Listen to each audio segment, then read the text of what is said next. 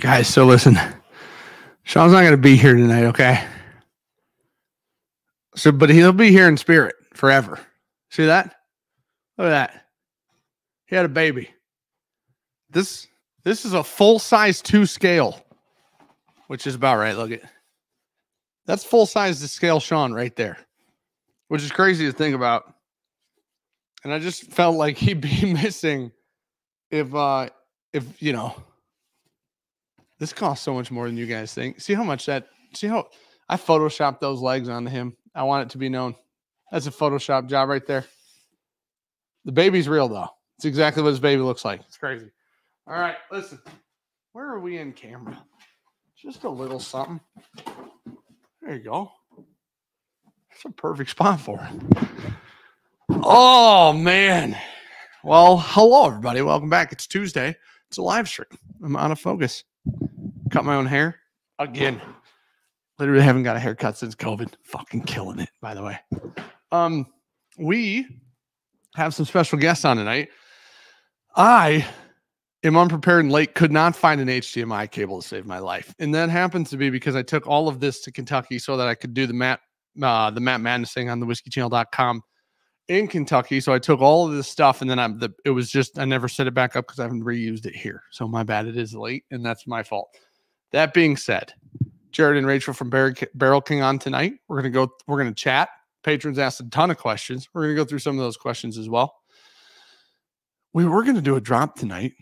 But the patrons again took care of some crazy shit today. So we'll go over that when they get on. So, damn, dude, I got to start running. This is crazy. Holy shit. I'm going to bring Jared and Rachel in and then they can talk so I can catch my breath. I'm fat. This is wild. Hello. What's going on, buddy? Holy shit. My cardio is bad. Too much fat kid whiskey. Dude, too much fat kid whiskey. Not enough moving. I was in great shape for like 3 weeks. We bring all these barrels in. I'm moving barrels every day. You know what I mean? Oh yeah. Mm-hmm. We get a fork truck. I'm out of shape and fat again. It's like, but welcome to the stream. Thank you guys for being on. Thanks for having us. Yeah. Always. Literally always. Obviously, for those who don't know, Jared and Rachel, owners of Barrel King, I believe would probably be the correct statement there. Yes. She owns it and I work for her. 2 of my favorite people. Well, the setup, however you want to look at it, fantastic setup. Doing a great job on both ends of the spectrum over there. Had the pleasure of you guys took care of us, helped us bottle our very first things we ever bottled ever. We're at your guys' space for Pours in the Park last year. For those who don't know, the people that showed up to Pours in the Park, had you showed up to Pours in the Park, got a Virtue Spirits release at Pours in the Park, was literally because of Jared and Rachel and the team over at Barrel King. So hand labeled everything, hand wrote everything. And you guys, I look back because now we do it here. Holy shit. We have a great team. We do. We have a great team. Holy shit. We put a bunch of stuff on our labels. We're like, we'll just write it. Who gives a shit? Idiots or idiot. You know what I mean? So Sean and I had a meeting yesterday. He's like, dude, what if we just bought stamps? I'm like, that's the greatest idea I've ever heard in my life. Mm-hmm. But every mash bill is now a stamp. Every age is a stamp. Every state will be a stamp. You know what I mean? Are you going to do that? We bought one. We're going to test this. But that's crazy. We bought one because now you know what we could do with the stamps. What we could do is we could literally just like assembly line this. One person's got the age stamp. One person's got the mash bill stamp. Next person, state of distillation stamp in the box. You know what I mean? Oh, so like on the bottle, you're going to roll it. I'm hoping. I'm willing to try almost anything. Otherwise, you could do it flat and then roll it back up. I've seen people do that before. Oh, man. So our concern is the drying with the ink. Yeah. And smearing. Yeah. I don't know. We have to see, dude. It's a disaster. We short-sighted on the writing that much on each label like idiots, but all right. And we've got somebody who I've never heard of in chat super chatting $100 saying, wow, finally a real whiskey company on this channel. Love me some Barrel King. All right. Fair enough. Also, Thank you. uninvited from the grand opening. Nick owns the property. Uninvited, dude. Permanent ban. That's Doesn't- funny. Dude, show up. We'll have security escort you off of your own property. No, but for real, thank you guys for coming on. Sean's obviously out. Sean had said had a baby. It looks Congratulations, Sean. Oh, that's a That's cute it. baby. That's the baby. Good looking kid. Yes. Yeah. Yep. Thank God he doesn't look like Sean. Gosh, dude. Didn't fall far from the tree. Oh. Phew. So what we'll I have my own questions for you guys. I know the answers to some of these. Some of these I actually don't know the answers to, so I'm interested to hear the answer. But we'll talk about the porter thing real quick, just because there's been a lot going on with porter. Obviously, kind of to like launch. Some people probably found out about you that way. I think I found out about you guys through porter, like 100% actually. Mhm. The first blend, Whiskey King 1, actually was the first time I had heard of Barrel King. So, what's interesting, because this will lead into my questions, but like the double barreling in these legacy barrels, very different than I would just say industry at this point. And Matt talked about like we have this group chat, and Matt will send us like a link to a pick or something. He's like, if this one's really good, like go, you got to buy it. So Matt sends a link in this chat, and he's like, it's a blend. Like, it's not just a pick, it's a blend, and it's really good. And I'm like, I'm always in for Matt blends, no matter, like Matt's just good at blending, right? So it's like, I'm always in for Matt blends. Got the blend for Matt. Then like, obviously I reached out to Jared because Matt was like, hey, here's Jared's number. This is what's going on. This is why they started. This is, their whole story. So then I just reached out to say like, hey, if we can ever do anything, just, I'm there. Like the channel's there, whatever you guys need, whatever. And then that turned into like literally the first time we ever talked. Jared was like, you just need somewhere to bottle? Just ship your shit down. Yeah. I'm like, what? That seems like a huge favor when you don't know if I'm a piece of shit. You know what I mean? That's funny. So, which honestly, this is perfect timing, but it turned out perfect. We got down there. I moved, I think 8 barrels, 7 barrels, something like that, a bunch of glass.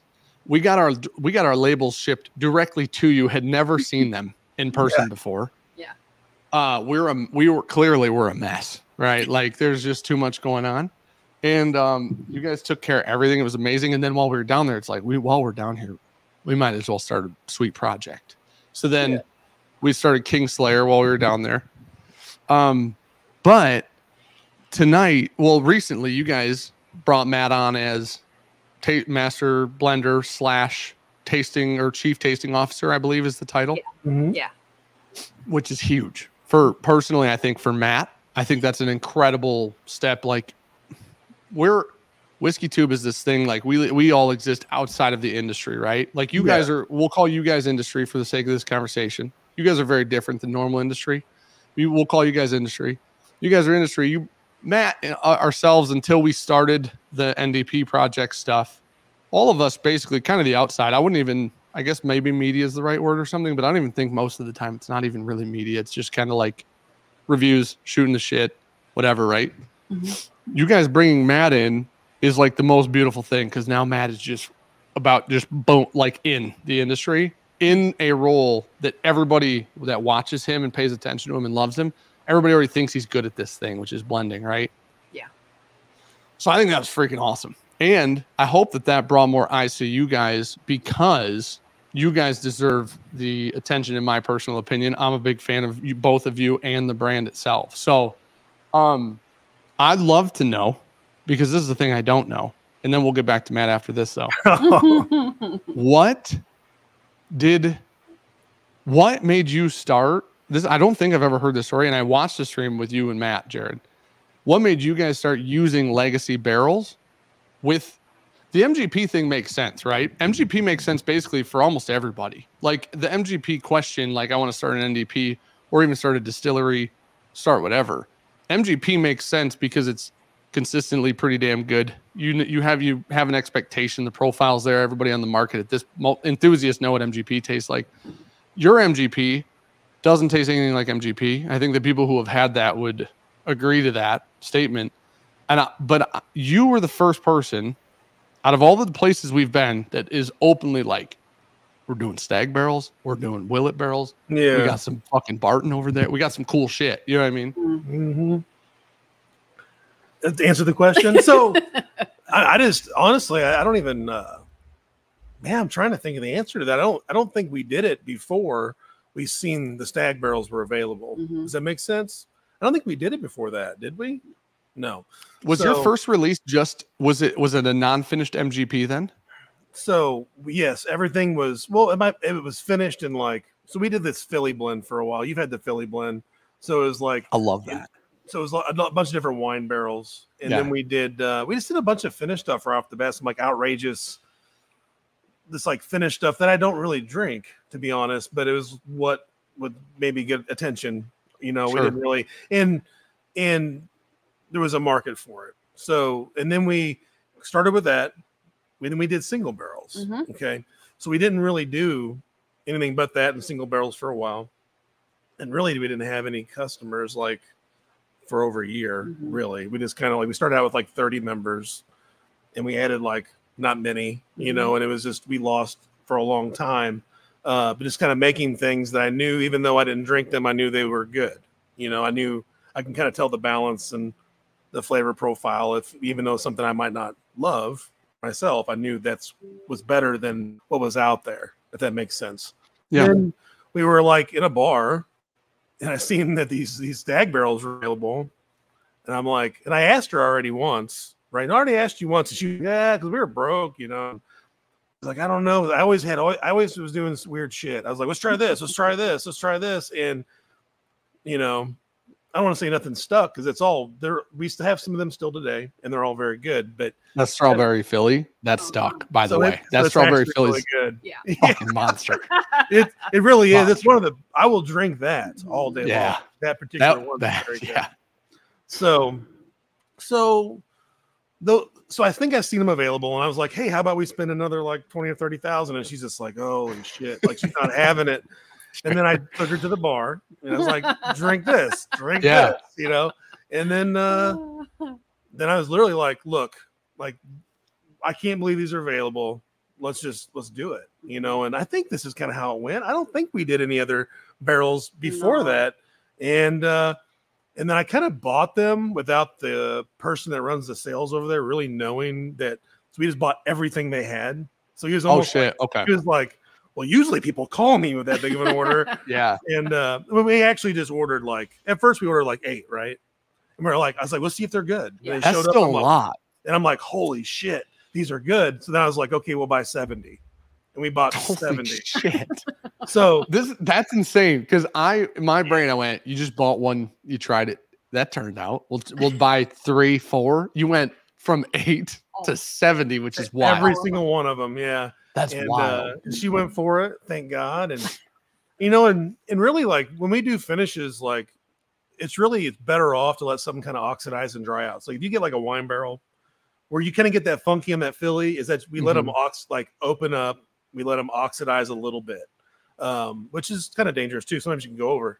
But with these, I was like, the stag barrel, I want that thing wet. Like I want it as full of stag as possible. Right. So we did some of that stuff and we realized, well, I think the first one we did actually, I was like, I'm going to try to make, I feel like I have a bottle of it, 2 of them. I wanted to take and basically mimic batch 15, which is, you know, fat kid whiskey, right? Sure. And I swear to God, it's almost identical. And I was like, holy shit, this is something. And we released like 66 of those. Sure. And we have two right now left. And so I was like, we got something. But truthfully, but then I knew we were getting into that. It was going to be, it's a gimmick, you know. Oh, they're just saying it's. We still heard it. We heard it on a podcast a couple weeks ago. Like it's just another MDP rebarreling, you know. And it's really not. Like, well, here's the thing. Everybody, I don't know what podcast it was, truthfully. So I'm just going to go on and I'm going to say some blanket statements because it doesn't matter. Okay. If you're willing to say it on a platform, you have to be willing for somebody to be like, you're fucking idiot on a different platform. This is the rules, right? So the thing, people can say whatever they want. I don't know that like Penelope, very obviously MGP, NDP, right? Only, nothing else. I mean, they did the same. They ventured into rye territory, but still MGP rye. Their thing was like a toasted 4-grain, right? Their thing wasn't reinvent the wheel. There's other 4-grains on the market. There's plenty of toasted products on the market. Now, toasted 4-grains few and far between, right? And when you like do a pick with Penelope, it was pretty cool because it was similar in the fact that it was like, hey, here's like a chunk of each of our vatted product, blend them together and like see what your favorite ratio is, and we can do that, right? Reproduce that for you, which is cool because that's unique from like just a single barrel pick or something like that. The same as all of Matt's Whiskey Kings, our Kingslayer, people's blends with you are unique to the same standpoint, right? Now, I think what's really cool with yours is I'm going to give somebody, he's probably in chat. His name's Brandon. He is in chat. I got to give Brandon credit because I called Brandon a fucking idiot when we went and did a stag pick, right? And Brandon knows that when I say that, he knows that I love him. But we went and did a stag. Brandon won a stag pick in the SBS Select program, the single barrel for Buffalo Trace, right? Won the pick, was like Bourbonjunk's pick. Brandon, mind you, has been around since like day 7 of the YouTube channel. So he's like, dude, Bourbonjunk's pick, let's go. Dude, a fucking stag pick. You know what I mean? Like a stag. Like I assume Buffalo Trace hates us. We ask for media samples. They're like, you two can kick rocks somewhere else. You know what I mean? So we get a pick. We go do the pick. We pick a stag, obviously. At the end, they say, hey, you want the barrel? 100% want the barrel without a doubt, right? The barrel's still right over like to my right this day. Brandon goes, dude, since you guys are starting this NDP journey, why don't you take that stag barrel and put some light whiskey or something in it that you're buying? I'm like, that's the dumbest idea I've ever heard in my life. Swear to God. Dude, I swear to God. I get that all the time. So people that have been distilling their whole lives and doing this their whole lives, I've asked a few people and they would go, the useful life of the barrel is over. And I'm like, it's only been in there 7 years. Yeah, I'm with you on that. I don't agree that there's Elijah Craig 18 is 18. You know what I mean? Pappy 23 is 23. Yeah. Something's going on in there. It can be magic, but it's still going on, right? Yeah. Yeah. I literally, so I didn't obviously know you guys at that time, went out to Barrel King. We start drinking like stag finished barrels, Barton finished barrels. I literally got back and I go, I have to apologize to you. This is crazy how good it is. Like, I had no idea how great I made fun of you for this. And at the time we had no idea, right? But in back to like the industry part, in the industry, that makes you abnormal. You guys are abnormal to the industry with between your distribution, the way that you sell. The club side of it is very different. Yeah. Personally, something I'm in love with. But it's very different the way that you guys sell and the way you guys blend and curate or produce or whatever word everybody wants to use. And it's because of those finishing barrels that makes your product unique. Yeah. I can give myself Penelope Black labels and I'm going to guess MGP, right? Mm-hmm. I could take 80-90% of the products you guys have put out that I've had and I wouldn't guess MGP on them. You know what I mean? Yeah. So it is different. It is original. So whatever podcast, all that, the real long story say like, hey, shut the fuck up, though. You know what I mean? That's funny. Yeah. No, yeah, for sure. That's funny. Yeah.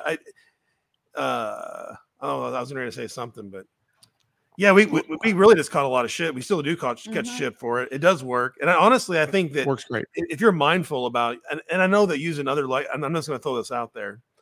You can use other legacy and it creates a lot of like, oils and a lot of reactions, using different legacy barrels or just any, different distillery barrels. But you can also, I believe, do it with same distillery too, but you just have to be mindful about the barrels you use. If you want to create, say, layers of flavor, layers of like depths of whiskey.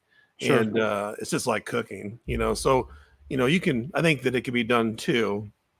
I don't know. I don't want to start. I mean, we actually have one we're putting out in March, which is MGP, then finished in another MGP barrel, sure. And dude, it's not normal. Like you can You just have to, the barrel, it's not, you can't just go grab a barrel and say, put a whiskey in there.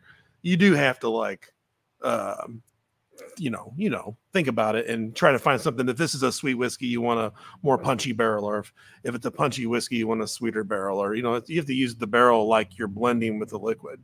Sure. So, but it's, I feel like it's kind of the beginning, really, honestly.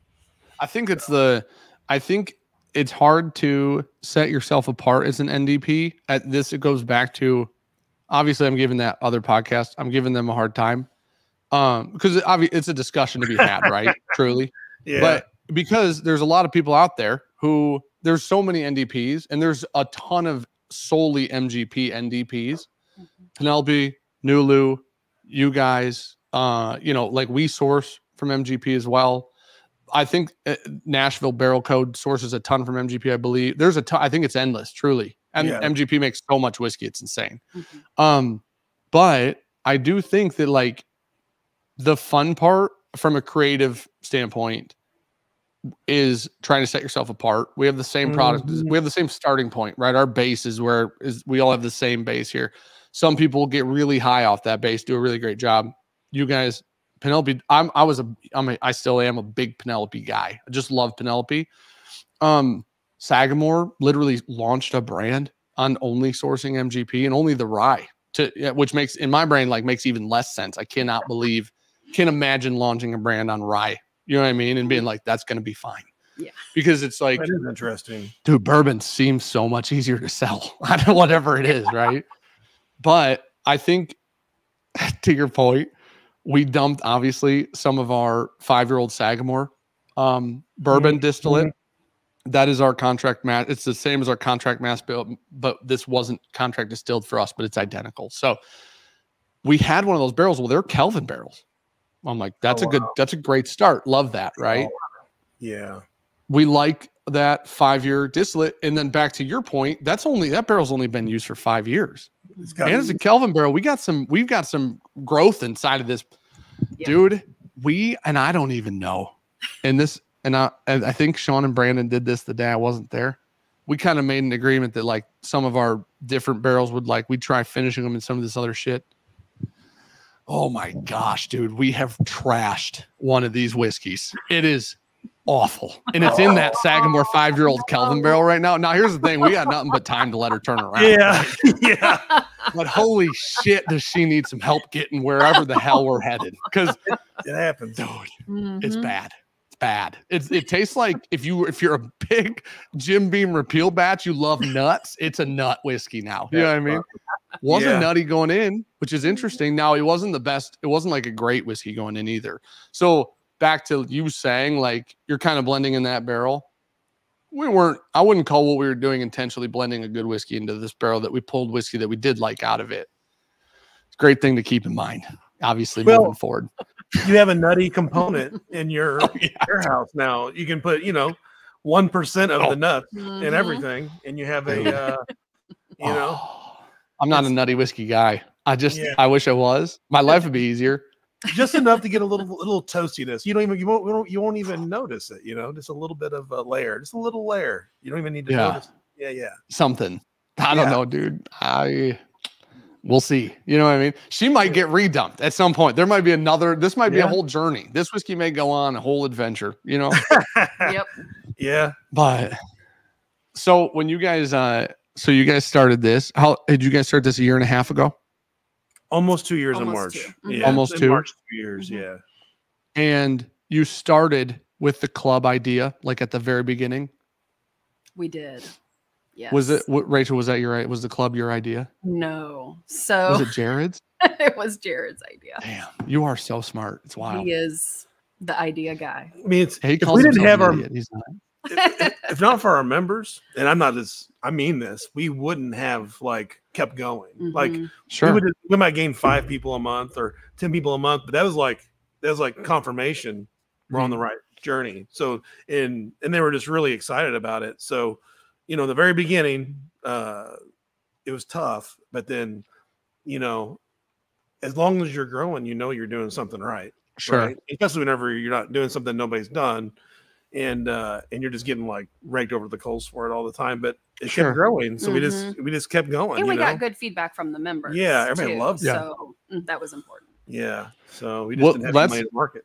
Let's we're going to a little bit explain, you guys can go into this as far as you want, but we're going to a little bit explain the club/membership side of it, because before you explain it, it's something that like you guys supported us in a really big way, like truly a really big way. And when we needed it really bad. And as we didn't even know you guys, which was incredible, right? It says a lot to me about who you two are. It meant a lot. It meant the world to me, truly. I shed tears outside of your guys' barrel house because when we were bottling, because I was so happy that we had made it to this moment that has taken seemingly, it felt like, 5 years, it was like a year and a half or something, but we had hit so much red tape and had so many like dumb problems with the state of Michigan, with certain, government agency type stuff.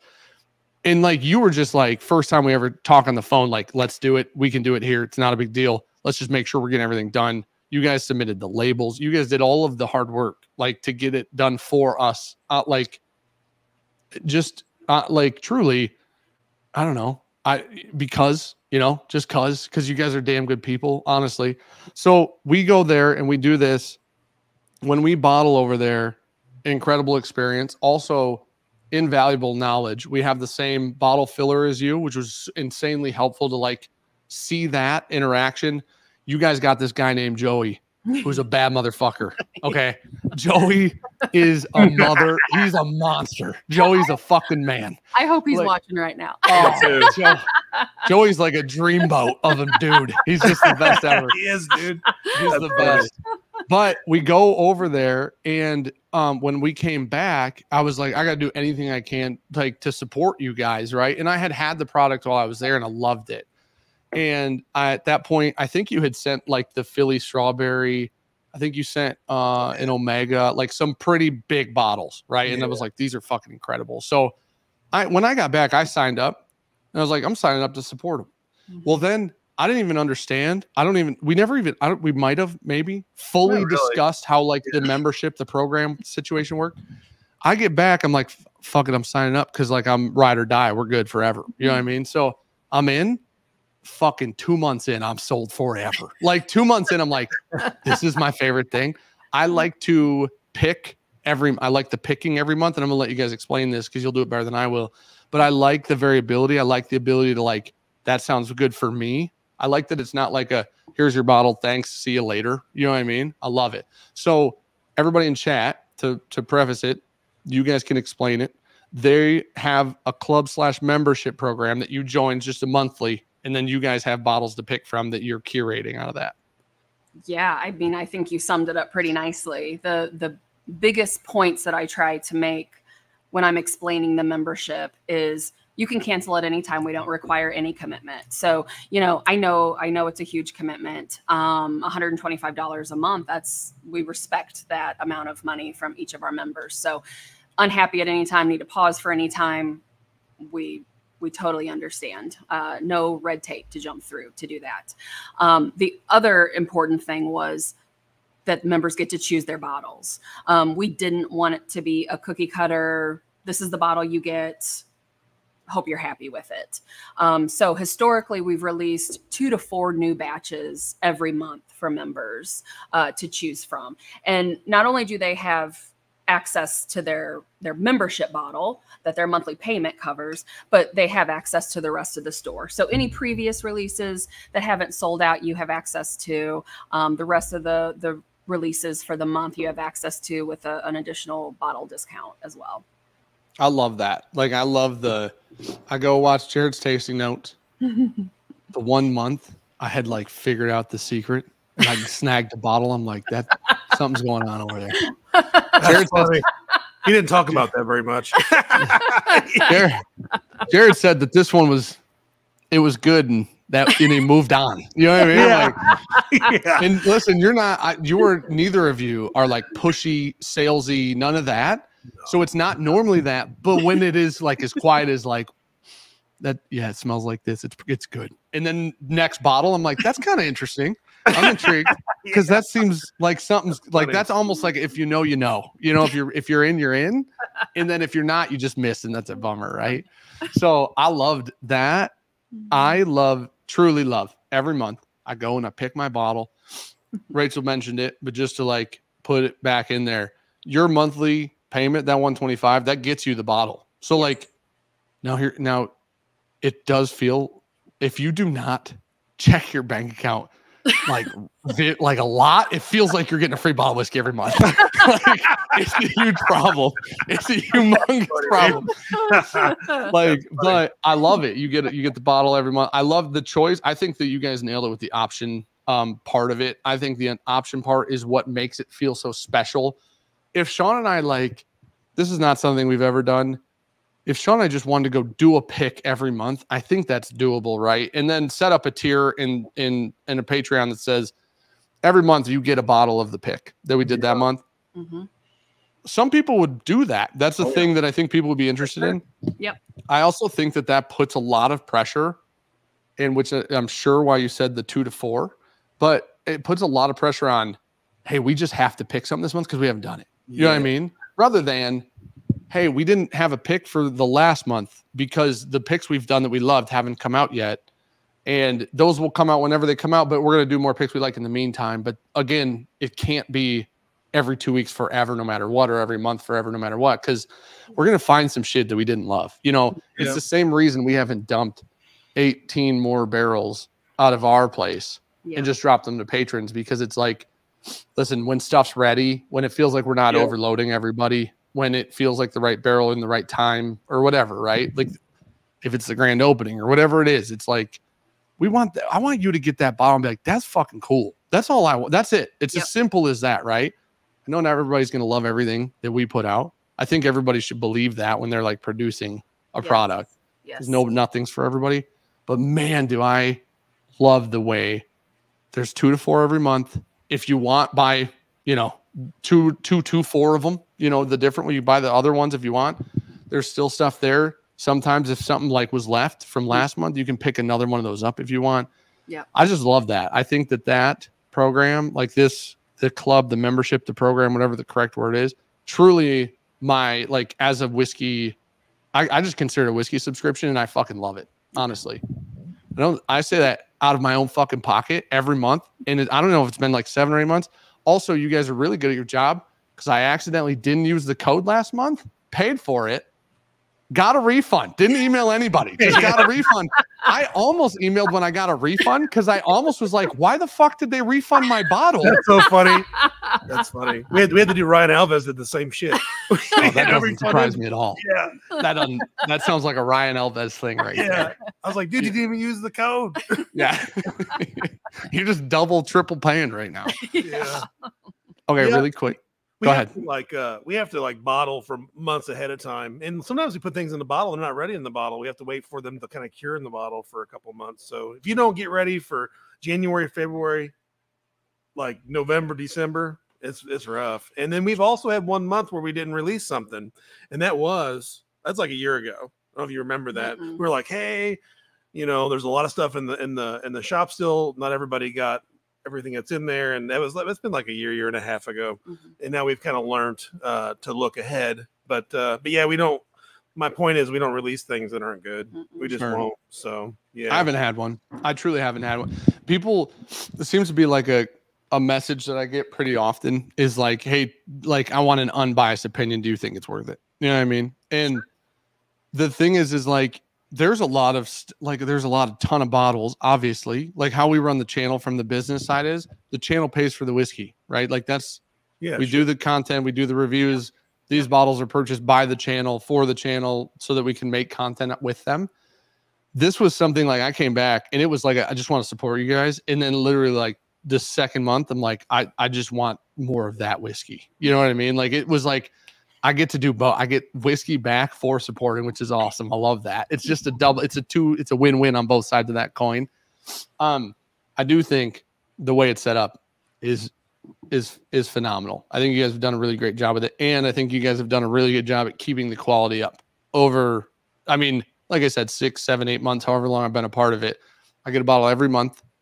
And every month, like I'm never disappointed. The Toasted Vanilla Stag, big fan, huge fan. Also, I'm a fat guy. I'm a fat guy, huge fan. It's fucking awesome. So That's funny. Really quick, let me catch up on chat here. Chris says, Team Rachel and Jared, hashtag cult life true. Without a doubt. And then Dustin had gifted 10 Bourbon Junkies memberships. Thank you for doing that, buddy. I appreciate it. He told me I was going to cry in the live stream. That's probably why he did that, because he was like, he cried. So there's my 10. Appreciate it. Bove, can't wait until Dan breaks down and hires Cam to be chief whiskey blender of his own company. Bove, listen to me. What you got to understand about Cam is, on a bad day, I'm competing with him, right? On a bad day, I'm putting down 18 barrel samples of tasting and a bar night into this Matt Madness thing and all, damn near beating him. I don't like need anybody's help in this front. You know what I mean? It's pretty crazy. Keegan Burdurf, one of the best moments of my adult life was going to Bourbon, Missouri with my family. Never will forget it. Hashtag gold for life. Whoa. Dude, that's awesome. Yeah. This is the other thing people don't know real quick. Mark Boyer, Family Time Done, letting you guys some of the best whiskey ever. Thanks for what you did for Matt. He's a great human. Much love. Thanks for the super chat, buddy. You guys sell, okay, the gold member thing. Luke, will you put it in chat and then I can try to pin it while I'm doing this? Just so people, one of the questions we got a lot of, and I didn't answer all of them, and I'm sure Sean did not answer all of them either. One of your guys' single barrels came in third of our whiskey of the year, and we only pulled 18 whiskeys that we thought would even compete in like a blind, right? So if we had like 50 some new whiskeys this year, we're like, this 18 should be relatively close on like a scale of that we'll use.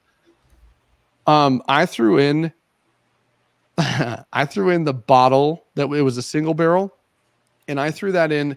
I drank that in the shower. I drink that bottle 50. In the shower. That's fantastic. There's a picture, I think, in your guys' Facebook group of me or that bottle in my shower. Yeah. But I threw that one in there. That was like an easy. I didn't. Matt's Whiskey King 3 definitely could have, should have gone in there. I couldn't remember when Omega came out, and I'm like, I can't, if this is not this year and I put this in here, somebody's going to come and blow up my spot. You know what I mean? For being an asshole. So Beta. One of the questions, Beta. Yeah. One of the questions that we got a lot on that video was like, how do we get the Barrel King? Because people knew, hey, I can't get the 13th Colony, or I had a Jack 12 or I didn't get a Jack 12, because those are the only two bottles that beat it this year in a true blind, which is really cool. I got to tell you guys about a fucking panic moment, a wild panic moment in one moment here, but it's regarding our lineup of the whiskey of the year. But that came in third, and the answer was like, if you're a gold member at Barrel King, then you can get these. Like I got this as a gold member 1 month, right? Do you guys sell any of the gold member stuff in the shop, like out of your guys' shop? So great question. If it doesn't sell through in the membership, then it's available 1 to 2 months after members have access to it. Okay. So everybody has time to get it. Everybody has time to get it. Members are really our focus, though. Yep. Everything goes to members first. But with an exception. So like last month, for instance, though, say Gamma, we sold Gamma, it was 1 per, but then everybody wanted more. So we aren't actually going to release that out of the shop, because we know the members want it. So we're going to bring it back to the store probably in March, and then let it flow through members again. So if we know that it's something that members want, we're going to hold on to it and we're going to release it. Like March will be like Billy, like your Christmas in July, basically. And we're just like release a bunch of odds and ends and a couple new ones too. So I love that. That's perfect though. Okay, Luke, put it in chat. I'm just going to pin it. Nope, that's the wrong pin. I'm an idiot. 1 second. Luke, put another thing in chat. All right, so at the top is the barrelking.com link if you want it, and then if you go there, you can figure out how to join. Yep. Click on the store. It'll take you to the membership options. Perfect. Jay Martinez says, "Do they ship?" Do. Yes, we work with a distributor, and we can ship to all 50 states except Utah. So 49 states. Freaking Mormons, I swear to God. They're scary. Jesus was a big wine guy. Okay. That's funny. One time at a wedding, There was a obviously I think you guys know I grew up extremely religious, very religious. And I was sitting in a wedding. We had me and my wife Ricky were going to a church at the time, long time ago. We're going to this church. We loved the pastor there. He's great. He seemed like a great guy. So we had him marry us because we're like, hey, he's a cool guy, younger guy, a little bit, not so much brimstone and fire, more like, hey, Jesus probably loved most people type shit, right? And he did a wedding for some of our friends. So we went to the wedding and then the wedding reception, and he was sitting at a table all by himself. And I had just gotten into whiskey at this point a little bit, like dabbling. And he's sitting by himself at this table. And this our friends were like partiers, right? So this reception was like a party. It wasn't like a have the pastor there. It was like everybody's fucking tanked, right? Yeah. And so I walk over and I sit down at this table with him because we had a good relationship. And I sat down at the table with him and I had a whiskey in my hand and I sat on the table. And I said, how are you? And he said, I'm good. How are you? And I said, I'm good. And I said, is this whole thing like super uncomfortable? Like, well, I don't know any of your opinions or beliefs when it comes to alcohol, right? He's like, no. He's like, actually, I sit at I find a table that's alone. I want to see if anybody will come talk to the pastor at receptions like this that are more amplified by alcohol, right? And so we start chatting or whatever, and he had talked about why he doesn't drink, and it had weirdly nothing to do with religion. And at one point he goes, listen, anybody tells you Jesus didn't party a little bit, probably lying to you. And I go, really? And he goes, tell me this man's just turning water into wine constantly for his friends and he's not having any? Like, there's no way nobody's drunk. And I was like, kind of got a point. Yeah. Maybe we should drink more. And then he's like, I don't know if that's what I'm going, you know. But okay, so quickly, I'm gonna TLDR this because it didn't make the video cut for Whiskey of the Year. My wife had poured all of those for us. We switched our scale this year. Last year we did like this compared to this we did a blind of 4 or 5 whiskeys at once, and then it was just the top 2 move on, right? Mm-hmm. That felt like very much like that was comparative rather than like how good is this bottle of whiskey, right? So this year it was put all of the proofs in groups and then like drink this bottle and then give it a score 1 to 100. Like simple as that, right? So this time it was very individual. Like drink whiskey A, 76. Drink whiskey B, take your time or whatever, but that's a 64, right? Mm-hmm. Then at the end, Sean and I each give it a score. We had up that score. That's how we get our top, 18. So we did that, but my wife poured all of these samples. Well, she poured 5 and then 5 and then 5 or 6, 6, 6. We went through it. Sean's like reading them to me on video. We're filming this. I'm setting them on the table.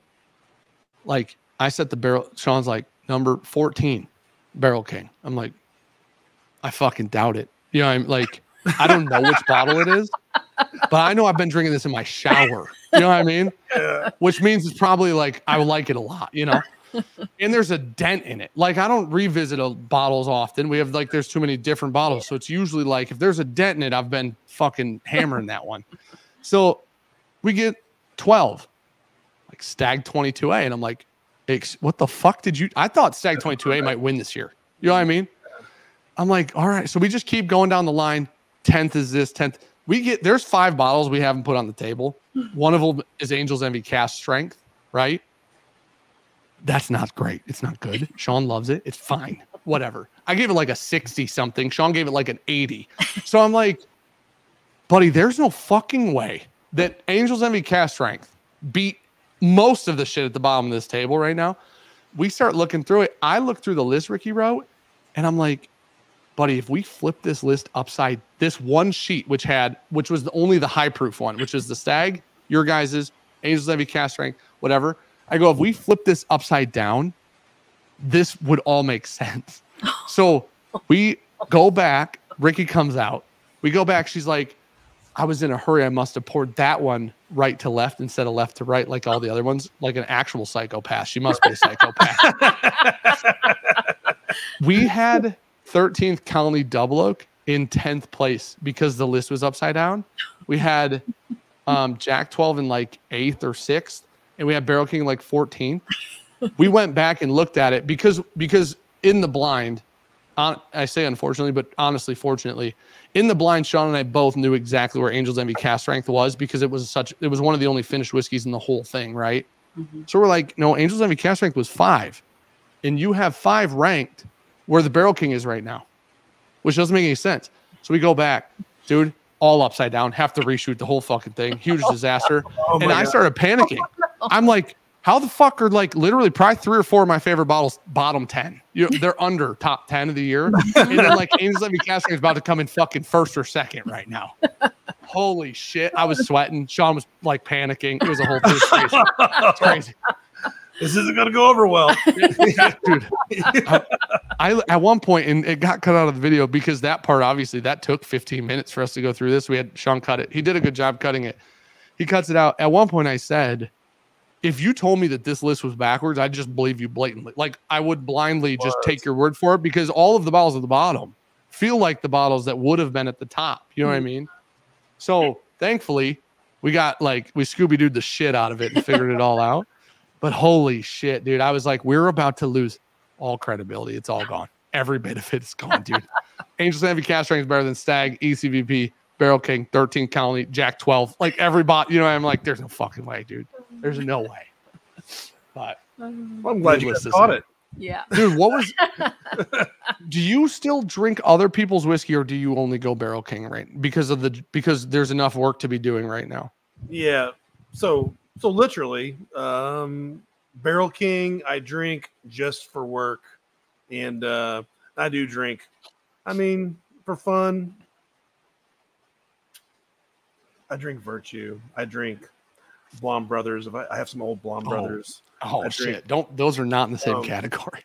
But honestly, I don't know, man.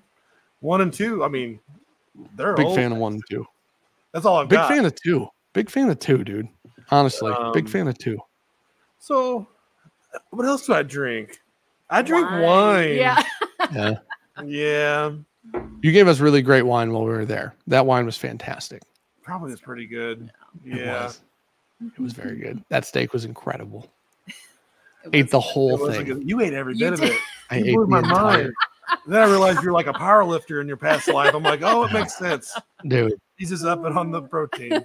Just eat constantly. It's a huge problem. Yeah. No, I drink like I'm putting together a blend, dude. I drink so much that I hate to just like I don't want to do it for fun, which I hate to say that, but it's just the truth. Like your work. It's your work. Yeah. I'll drink every night and all day for weeks, and I'm like, oh man, I get a week off. Yeah, without a doubt. Rachel, what do you partake in? You just wine or not much at all? So the Philly blend's actually what converted me to be a whiskey drinker. That's my claim to fame is that that one was the conversion for me. Which Philly was it? Strawberry? It was a strawberry. Damn, it's so good though. And I've tasted everything that's been bottled or even things throughout the process. Yeah, she tastes everything. But I can say whether I like something or not, but my palate is nowhere near Jared's, Sydney's, Joey's. So yeah, wine is more my speed. I love wine. Yeah. I'm starting to buy bottles of wine and then try to figure out which ones are worth saving and which ones are nah, fuck it, just open it. It doesn't matter. You know what I mean? Yeah, it's a rabbit hole. I don't think I should do it. No. Panic drink everything. I'd panic, just panic drink everything. Pop them all. Yes. Yeah. It might go bad. Gosh. I can't get into it. I keep up I do buy a lot of bottles because I want to understand if something's real big deal and everybody's going crazy over it, I do buy a bottle of whatever that is. And I do, and because I want to understand what people want, you know? So I do R&D. I have so many bottles with 4 ounces missing, hundreds. And, sure. So I do that. So I don't think that's a bad idea though. I really don't.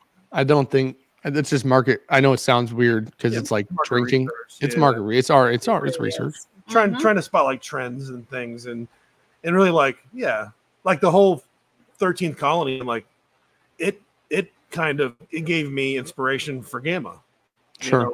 So I was like, well, everybody does this shit. So let me see if I can do that, and so, yeah. I'm so excited to try that one. Gamma's man. I'm so excited. the rye that you guys did this month was phenomenal. That's good too. And then this showed up with the rye, and we did our first ever pick. So we had a group at the spot, right? And everybody's about to learn about the changes of the spot this Thursday. So on YouTube. So but I had this in the rye there. And I was like, these are the rules. Everybody walked in. I poured bourbon free for everybody. Like a little acclamation, right? Nobody's had whiskey yet. Like a little acclamation. Yeah. You guys are gonna do a pick. This is weird acclamation pour because it's not something you can pick today. We don't have any 20% rye for people to pick from. But I was like, you cannot drink this because I mean, dude, look at how much is gone.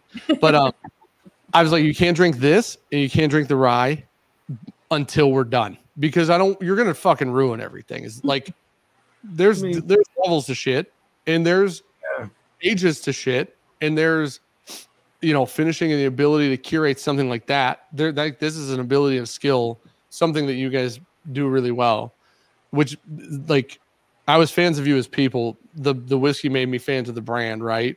And so this, I was like, we're going to drink this afterwards because I want you guys to try it because I think it's fucking awesome. But I was like, you guys, we're going to drink like 5 to 7 year old stuff. Some of it's weird ass wheat whiskey from Cedar Ridge. Some of it's fucking, this. I got this real weird project cooking right now. It's Spanish cedar, and it's fucking weird, man. Now here's the thing: I'm hoping it cooks in with the cigar really well, because we got some cigar related business to do in mid-Feb, but we'll see. But I'm like, we're gonna try a bunch of cool shit. We'll try some like real normal MGP. We'll try whatever, and then after we're done, we'll get into like big bottles, right? Like we'll pull out really cool shit, and then we'll drink into that. And dude, this ended up, it's funny because Klein, my buddy, who's real, I'm going to call him picky. I think picky is the right word. Very, you met Klein. Klein was down there, but Klein's very like much the guy. And it's not a problem. It's generally welcome. Like I'll hand him something and be like, truthfully, like what it thought. Yeah. Like, because Klein will be the one that's like, it's missing this. It's really good. This thing is fucked. Opinionated. Yeah, for sure. Hyper opinionated. And it's super great when you want an honest opinion from someone, right? Yeah. So he's there. He had texted me because he saw the Patreon post about when I was talking about this bottle. And he goes, you said it's that good? And I go, he goes, bring it to the pick. And I go, you can drink it after the pick. And he goes, okay. He comes in after the pick and we hadn't lit any cigars yet. And he walks back and he had it in the glass. He goes, that's fucking really good. And I was like, I told you, dude. Like, I know I get very excited about stuff, right? But I don't often get really excited about like average stuff. I get really excited about something that I find very cool or unique or interesting. And I'm like, just because I'm excited doesn't mean it's not actually great. And he's like, no, but you get excited a lot. And I'm like, when it's great. Like, that's the thing, right? Like, I'm not excited every fucking time I go pick up a bottle of Buffalo Trace. That shit's good. You know what I mean? But yeah, I don't know, man. I had somebody tell me that too. They're like, Dan gets excited. I do. I'm like, I want it to be true though.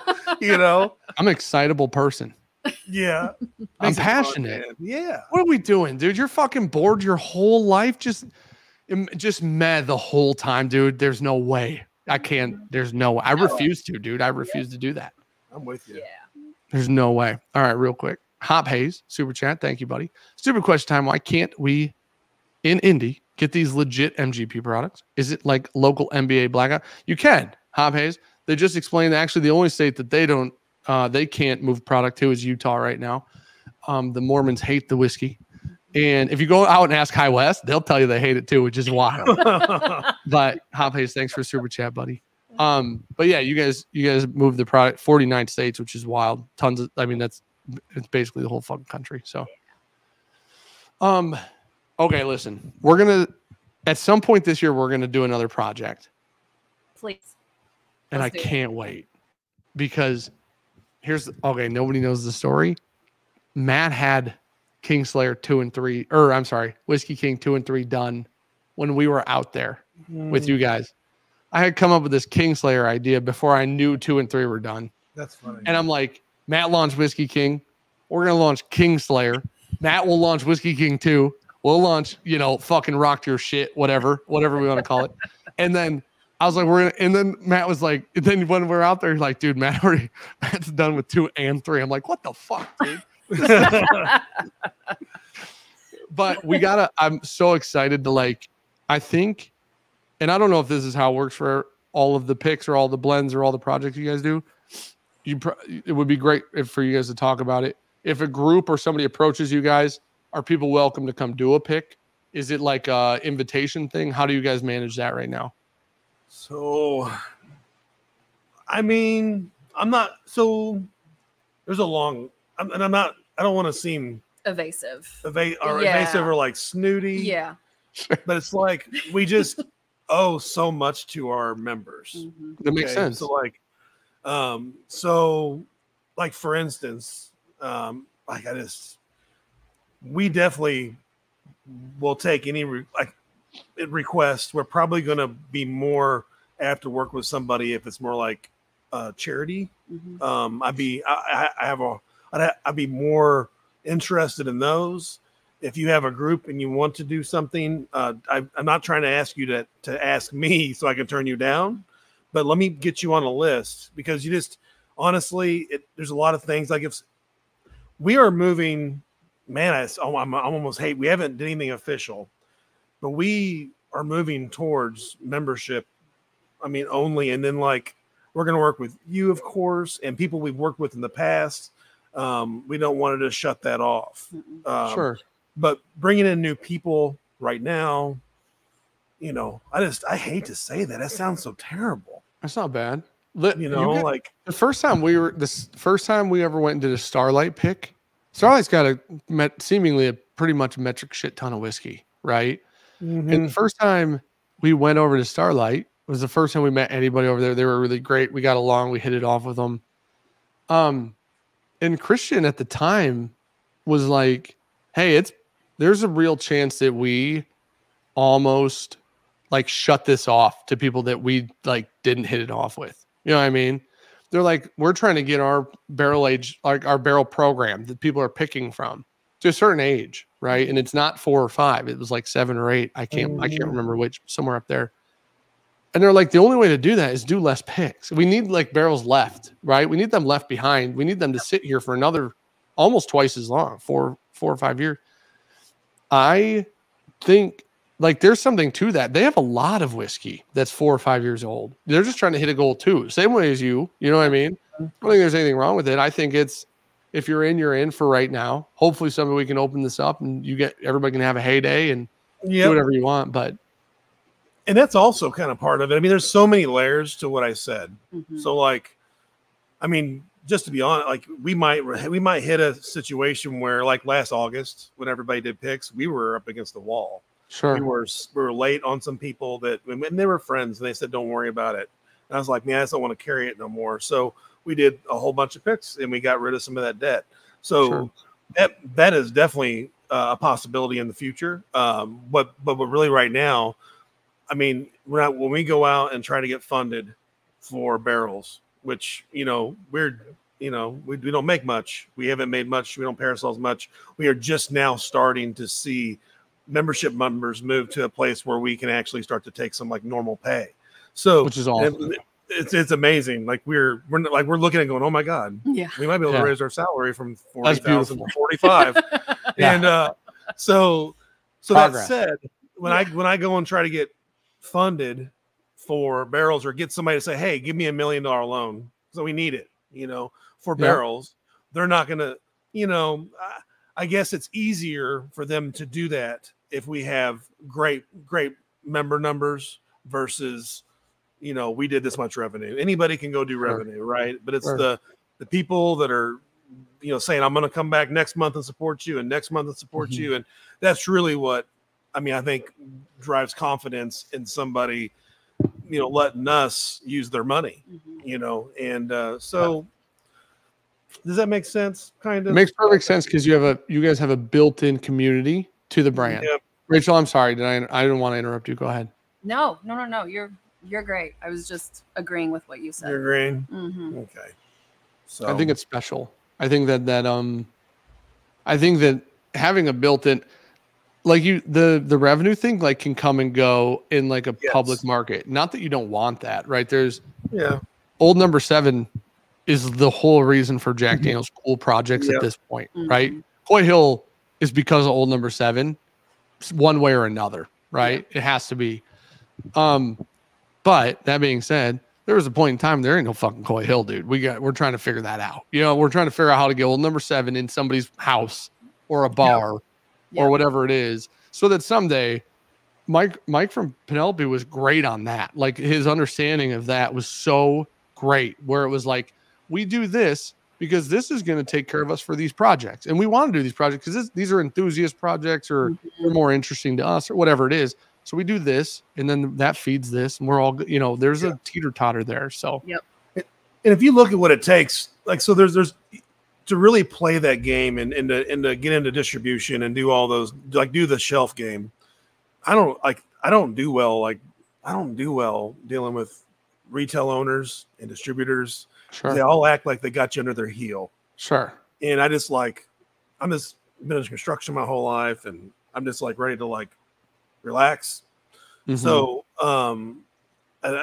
so I guess to do that, I think you need a whole different like tool bag. And like for us, we have 7 full-time employees that handle what we have. And that's like no distribution, no retail. We just did some of the Grillos. We might have something sits around forever. We might do a retail because we can distribute, or we can wholesale, retail, and manufacture here in Missouri. Okay. So we can do that.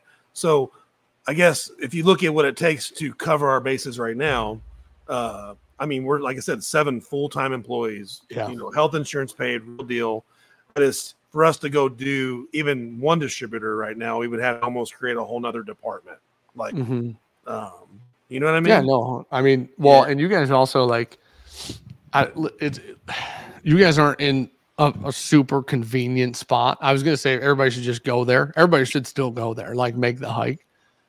The reason being, like, you meet your guys' team and you guys have like a real special team. Everybody's got like people, everybody's got, you know, I know like liquor store owner, right? He's got an employer too. And they're like, it's whatever. You know what I mean? If they take off, see you later. You know, I'll find another. It's one of those, right? But when you go to where you guys are at, it's not, it doesn't feel like that. Doesn't look like that. Doesn't seem like that. Joey's on his fucking day off. Sean fucks up your entire label application machine. Joey drives his ass in on his day off to try to fix it for like 4 hours, dude. I like Sydney, like your guys' team, the people that we met while we were there, fucking phenomenal. Heart, like ride or dies, loyal as hell, seemingly. Just even from like a 2-3 day visit, you can just tell that it's like a fam. You guys built like a family inside of that Barrel King building and inside of that brand. It's fucking beautiful to see it. It feels that way. It does. I'm glad it does. Like I said, we weren't there for a real long time, and it felt just like that though, every day, all the time. You know what I mean? So it was very cool. So very lucky with the team that we have. When Claire had passed, we literally went maybe 2 weeks without even coming in the shop, doing anything whiskey related, and they all kept everything going. There was not one call of like, hey, you know, can you tell me how to do this? They legit just kept things going so we could handle what we needed to do. And they're just amazing people. Being able to count on people like in that. Yes. Right? Like in the time where you're like, I don't fucking care. Figure it out. You know what I mean? In the time where literally none of it mattered at all. Zero. Yeah. And to have those people like in your corner to be like, it doesn't fucking matter. Do not. We'll figure it the fuck. We'll burn this place down before we get back. Exactly. You know I mean? Exactly. We got it. And then we'll rebuild it before they get back too. You know what I mean? Like Joey's up there fucking putting trust in the roof. I'm 100% sure, without a doubt. I could see it. Yes.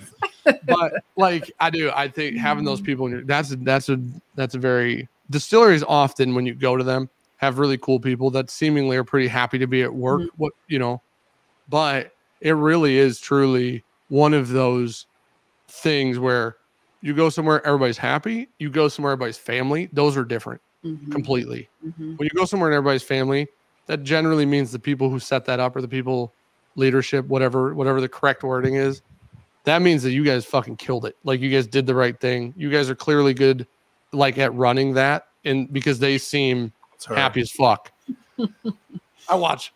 Joey's got, I can eat his diet, dude. I watched this man pick up a fucking bottle filler. Oh yeah. Get another 750 ml out of it. You know what I mean? He's the baddest fucker I've ever met. Period. I've worked with him for like a decade. Oh, no wonder. Pick up refrigerators and fucking walk them downstairs and shit. Dude, I'm pretty sure Joey moved a piece of art van furniture 12 years ago from Missouri, walked it up the fucking like I just on his back, just backpacked it the whole way. No, you guys have an incredible team. I love it so much. And I think that's something like I've said for a really long time, but like, and there's like a balance. There's ebb and flow to the idea of like, I want to work with the people that I love. I want to work with friends or, because I know there's downsides. You have to have conversations you don't want to have, and they're your friend. You got to like something happen. Also your friend, not just, you just work with them. But I also think like, what a great way to like, somebody better. You trust them more. You can put them in a spot where they're going to succeed because you've known them for long enough to know that, hey, they're not going to be good at that. And that's okay. They don't need to be, because if I put them over there, I fucked up, right? I'm the idiot. So I think it's cool. Yeah. Let's catch up on this, and then let's talk about porter real quick, if you guys don't mind. Yeah. Oh yeah. Sullivan, Mormons are wild, man. Don't okay whiskey, but they do soaking. Wild shit. They're super wild. Super wild. You guys know what soaking is? No. Yeah. Super inappropriate. Super inappropriate. Oh. Really? Mormons aren't allowed to have sex before, I think it's before they're married. So they can lay in a way in which there has been penetration. Okay. But you're not allowed to move. So there is penetration, but they're not moving. But you can't. It's oh my god, that's so interesting. Yeah, I swear this is real, and I know this is not real. Or like on top of each other. I don't know if position. I don't know the rules on the positions. I do know that you're allowed to. You know everything else. You're allowed to get in there. It's not allowed to wiggle around too much. That's funny. Don't enjoy it. Don't get too excited. There's this whole rumor that they pay like their roommates to go under the mattress and like bounce, like kick them, because then they're not moving. It's a wild dude. Utah's a fucking crazy place. So interesting. Oh my goodness. Bob Glass, he excited, waiting with 2 G's for my BK email. Bob's tanked. Bob's very drunk. Bob's partying. Rachel and Jared from Sir Boyer himself. I finally signed up, excited about it, debated about it for a while. I love your offering, so I'm all in. Thanks, Mark. Boyer's a good guy. Ivan, hashtag Team Dan, way better stream without freeloader. Sean, thank you for the 34 months. Great. 34-month chat. Rachel, Jared, thanks for the BK glasses. Thad Burrill. All right. Only Dan can talk about it on YouTube. Whoa. There's like, you guys act like we haven't had way wilder conversations on this YouTube channel than that. There's no way. Okay. We have to talk about Matt. We gotta talk about Matt. Porter's going through some shit. Obviously, if nobody's seen the video, that he made a video about his mouth, and he needs a bunch of help and a bunch of work. He needs literally needs new teeth, which is wild to say, and like not a joke at all. And come to find out, if people don't know, new teeth cost a fucking fortune, which is crazy. So you had reached out and were like, hey, I want to help take care of Matt. And I was like, anything for you guys, Matt, we're all good. Like, just let me know. And you were like, I think I've blended this thing.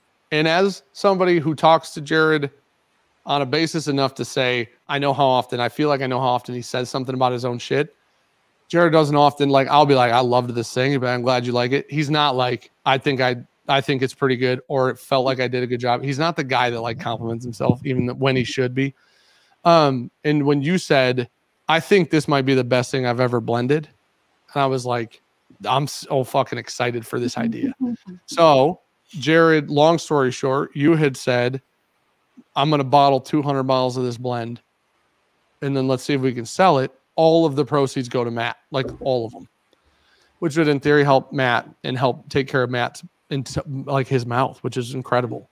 Because the amount of money was an asininely high, a lot of digits. You know, like literally a situation that almost any of us would be put in and be like, "What the fuck am I supposed to do about that?" You know. So there's way more details than that in Matt's video, and if you want, you can watch that. But anyways, so we had decided that, hey, let's just, you guys are going to be on Tuesday anyways. Let's just launch it on Tuesday. That's perfect, because then if you know, we'll throw it over to patrons. And then if patrons, like if it doesn't sell out to patrons, because it's a lot, if it doesn't sell out to patrons, then we have a whole live stream. We can tell everybody about it and tell everybody who it's for and all of it, which is awesome. Like, what a beautiful story. Mm-hmm. You guys eating the cost on these barrels, putting a blend together, taking some of this blend out that would have went elsewhere to a membership, to the tasting room, to wherever, donating it realistically, right, to Matt. We launched that to patrons at 5 o'clock today. And in 3.5 minutes, the 200 bottles were gone, which is one of the most incredible fucking things I've ever been a part of. You guys are incredible. Like, thank you for reaching out and being like, hey, are you in on helping? Because helping, like, when you have what the fuck are we doing platforms if it's not that? I know that like this is turned into a job and it's turned into a work, and it's beautiful work, it's a beautiful job, and it's turned into starting an NDP, and it's funded these things. Mm-hmm. Above all else, though, like, we do fundraisers, at least one fundraiser a year for a family. And like, when you reached out on this, it was like, this is my fucking favorite thing. You know what I mean? Like, this is the thing, and I love it. And if you're telling me that this is possibly coming from a very humble, non-in-your-face person about how good he is at something, he doesn't even know how good he is at certain things. When you like said this might be the best thing I've ever blended, I was like, buddy, if you're saying that, listen, now here's the thing. If it shows up and it's not, I'm going to be, but I just want, like, huge, that's incredible. You two are fucking incredible people. You didn't have to do this by any means. There was no like necessary, you just didn't have to. You guys decided to do this. It's fucking incredible. Well, I mean, we couldn't have done it without you and all the support and all the patrons and everybody who donated. Is the same with the Jarrell Stewart and Navia bottle. You know, we couldn't have personally given that much. And so we did what we could. And then everyone else took it and just ran with it. And it turned into this beautiful, both for Matt and Navia, it turned into such a beautiful thing. Yeah, it's just life-changing. Like what you two are doing. Well, thank you. I know you say that.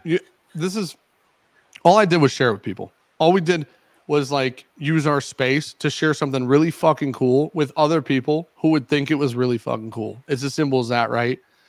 The reason that it works is because like we got that group of people, like the Junkies families like that, you know, and I'm like, couldn't have been prouder today. Mm-hmm. But my dream was that I even said in a chat, not here, we dropped an exceptional series yesterday to patrons. It's a $200 bottle of whiskey. It's an expensive bottle of whiskey.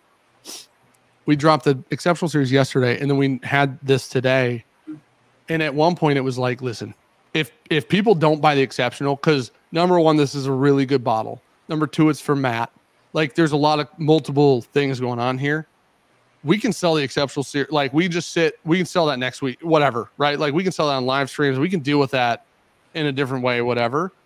This other thing's like taking care of Matt. You know what I mean? And so it's like, if people are going to jump in on one, like jump in on the Barrel King, jump in on like the taking care of Porter thing. It's crazy. You say like, you know, we wanted to like do what we can. Nobody can just, I mean, not nobody, almost nobody can just hand somebody that amount of money. That's so much money. Yeah. It's hard. Yeah. I mean, yeah. This does take away, this is, you guys like giving this to Matt though. This is part of this is your business that you are donating to Matt. You guys are giving him that amount of money in the most beautiful fucking way. Truly.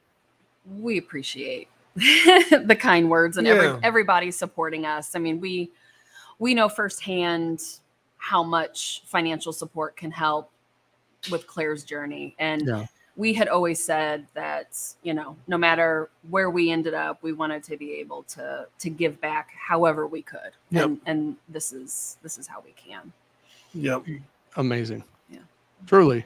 Like, I don't know. I was so happy to be a part of it. I was so happy that you had asked. Like, I was like, always ask for that stuff. Always. This is initially why I had reached out to Jared, was because Matt had shared the, you know, your guys' story. Mhm. And when Matt shared your guys' story, I was like, dude, any fucking absolutely anything. Like right now. And because Matt had mentioned like maybe they might do something with like a fundraiser, they might do whatever, Mhm. like anything. Just immediately just I'm in. And it doesn't matter if I know them, doesn't matter. And it's just like we have all these people around us that like-minded people that are in love with helping each other. Yes. They're in love with helping good people. They're in love with helping families. They're in love with helping kids, you know. Mhm. And it's like, now what the fuck are we doing? If it is not that, there is just not enough the other stuff's just not as important. We can do this as often as we can. That's beautiful. And I know there is like a limit. Like we can't do this every day. Absolutely. Right? Absolutely. Everybody's out of money. Everybody. Yeah. But if you're not doing it sometimes, what are you doing? Yeah. You know what I mean? Yeah. I don't know. I'm just so happy. I was so ecstatic. I had texted you, Jared, and I said, hey, I hope this goes well. At You like did. 4:58. We were sweating. Yeah. I'm like, I hope it goes well. And then you're like, me too. And then like 2 minutes later, I'm like, there's 20 left. And you said, what? I was like, isn't that called red? So we broken? Did it break? Did we break? I was driving home from the shop and Sydney texted me and she said, oh my God, what happened? And I'm like, I don't know what happened. Like, are you okay? Was there a car accident? I don't know what happened. And she's like, we just sold out. And I was like, no. And It's only went been through my 3 minutes. email, called him, and I was like, holy smokes. Like, Yeah. It's beautiful. it was amazing. And then Jared called. Of course, dude, here's the thing. I'm in a hardware store, right? I'm trying to get these self-tapping metal screws that I need for the shop. I'm in a hardware store. You call me. I left the car running. It goes to Bluetooth. You can't hear me. I can't hear you. You call me back. I get it on. You're like, dude, it's gone. And I was like, it's incredible. Like, this is the best thing ever. You know what I mean? I was on the treadmill. Dan, it's gone, Dan. It's Dan. Everybody's like, what are you doing? Oh, that's wild. So real quick before I pull somebody in here, I want you to know that you on the treadmill, not as out of breath as me getting a cardboard sign. That's funny. I want you to know that. So, all right. And entering, I call him the final boss, the Bowser to Matt Madness. One of the most beautiful human beings on the planet. One of my favorite human beings I'll ever meet for the rest of my life, no matter who I meet next. Matthew Porter himself, ADHD Whiskey. Hey guys, how's it going? Hey. How are you? If you can hear me, then I'm awesome. Yes. We can. Heck yeah! Oh boy, you made a guy cry today. You three. Yeah. Thank. we I did can't. too. You three and everyone who purchased a bottle and just holy shit. I don't know. I don't even. I literally. I was headed to pick up the kids today from school, and I got in the truck, and I got a text message that said sold out in 3 minutes, and I was like, "What the? Wait, what?" Like, Everybody loves you, man. Mhm. That's I what it's love, about. I love all you guys too. When I don't know, it's so ridiculous. Just I thank had you guys. people. I had Dan and Julie were texting me, and Julie goes, "Wait, did it sell on four? Did it break? Does the it's like it's not showing the right inventory? There was like a thing." And I go, no, we had people. So I got these like ride or dies. Luke's in chat right here. Dustin Ballou. These guys like always track inventory on like all of our drops, right? And so they'll go to the site and like just keep refreshing, see what like what's left, what you can add to cart type thing. And so they do it on like all of the Monday, like when we do patron drops, and they were doing it. Luke, you guys got to meet Luke. He's like the fucking most intensely intelligent, graded Excel sheets and everything anywhere near them. That's what ever. I hear, actually. I've Dude, heard that. holy shit. Luke literally is going 150, 146, 143, 138. Dude, the whole Discord is this, and it's this close to number. Luke was literally how we found out. He goes, it's gone. Then there's like a bunch of these gifts in this Discord. And I was just like, it was all of the weight of like, if there was, usually we're helping people that we don't know when we do fundraisers, right? And then often afterwards we meet somebody in the family or we meet them and it becomes like an incredible experience, right? Yes.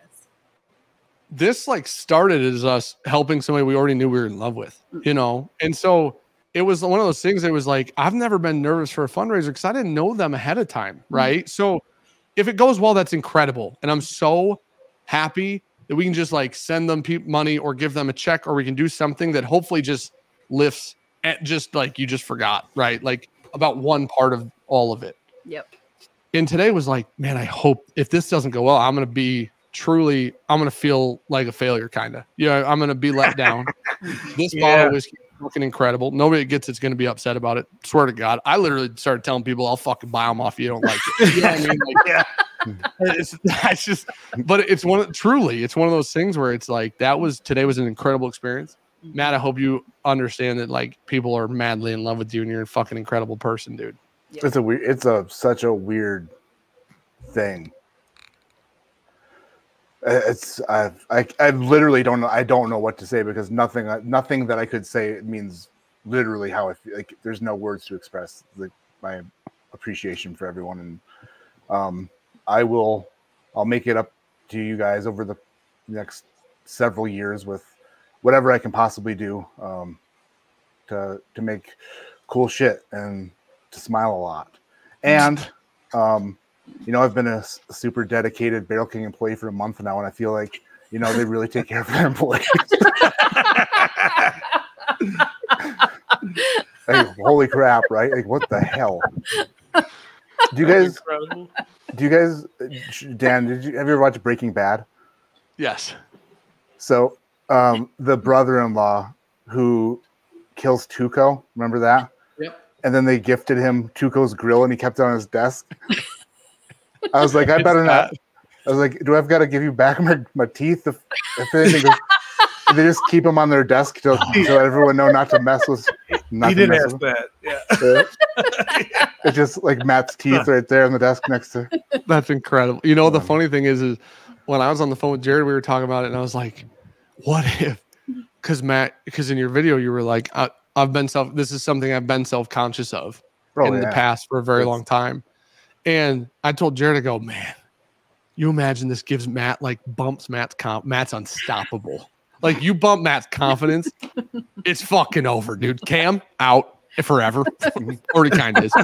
Matt, top. Me, I'll go back to second. I'm okay with second. I'm good with that. But it's like one of those things where it's like, what a cool thing. Everybody has something they're self-conscious about, right? Like, I'm an insecure person in certain aspects of my life for sure. And like, we often laugh about them or joke about them or whatever. We don't often talk about them seriously in a public platform. You made that video, which was very public platform, and that video's done pretty damn well too on top of that because of the way you titled it and thumbnailed it. You sharing that, and then like, this is the result, dude, is like how fucking beautiful that in you sharing, this was the turnaround. Like I've said, no matter what, I had never expected this. I in my head was trying to plan like how to possibly like come up with something to get some of it paid for, possibly get like half of it done through like financing, and then like just doing bottle giveaways and stuff. But like, I never expected this. This is insane. But I had to make the video because I'm in front of a camera for a living, and like Conor McGregor can disappear for 3 years, and then he shows an Instagram photo of him in a Speedo on a yacht with the new grill. Yeah, and people are like, "Wow, he's packing and got a brand new grill." But like, all of a sudden, one day I'm just going to show up in front of a camera with either no teeth or like different teeth, or like, you know what I mean? So it's not like there weren't going to be questions anyway. So just like going to address it because I was told that it was going to have to happen. Something was going to have to happen soon, regardless. So sure, might as well, get out in front of it and tell everyone, hey, going to look different. Well, you should. You should have done. I don't listen. You should have done. I think that you managed that. I think you handled that the correct way. I think that sharing that. Listen, outside of like people being like, Matt's teeth look different. That's what the comment you're gonna. What I mean? Like, who gives it, dude? I get comments that are like, "Damn, put on 20 pounds, huh?" Like, fuck you. You know what I mean? Yeah, I did. Okay, I ate snickerdoodles until 3 a.m. last night, and I put on some weight. But it is one of those things for like, it's for your health, buddy. Like, it's the reason that this was important had nothing to do with a YouTube comment that said Matt's teeth look different. The intention, the purpose of this was truly for you to be a healthy person, for you to be happy. Getting rid of an insecurity is incredible on the way to you being a healthy person. So yeah. So yeah, it's gonna be a life changer. I mean, it's now like thanks to everyone going, just amazing people, everybody. But now it's real. Like, holy shit! Like, they're gonna rip every tooth out of my face. Dude, you'll be asleep, right? You'll be asleep. I had a conversation with a friend the other day who's going through some pretty crazy shit in his life, and I was blown away. Like, and I was like, "Oh my god, dude! Like, why haven't we talked about this?" And he's like, "Well, I just want to talk to you. You know, it's called because I saw your video about your teeth." And I was like, "Are you kidding me? Like, with all the shit you got going on, that's what you're worried about?" And he goes, "To be honest, I kind of rather go through what I'm going through." Yeah. I was like, "You take it back right this second."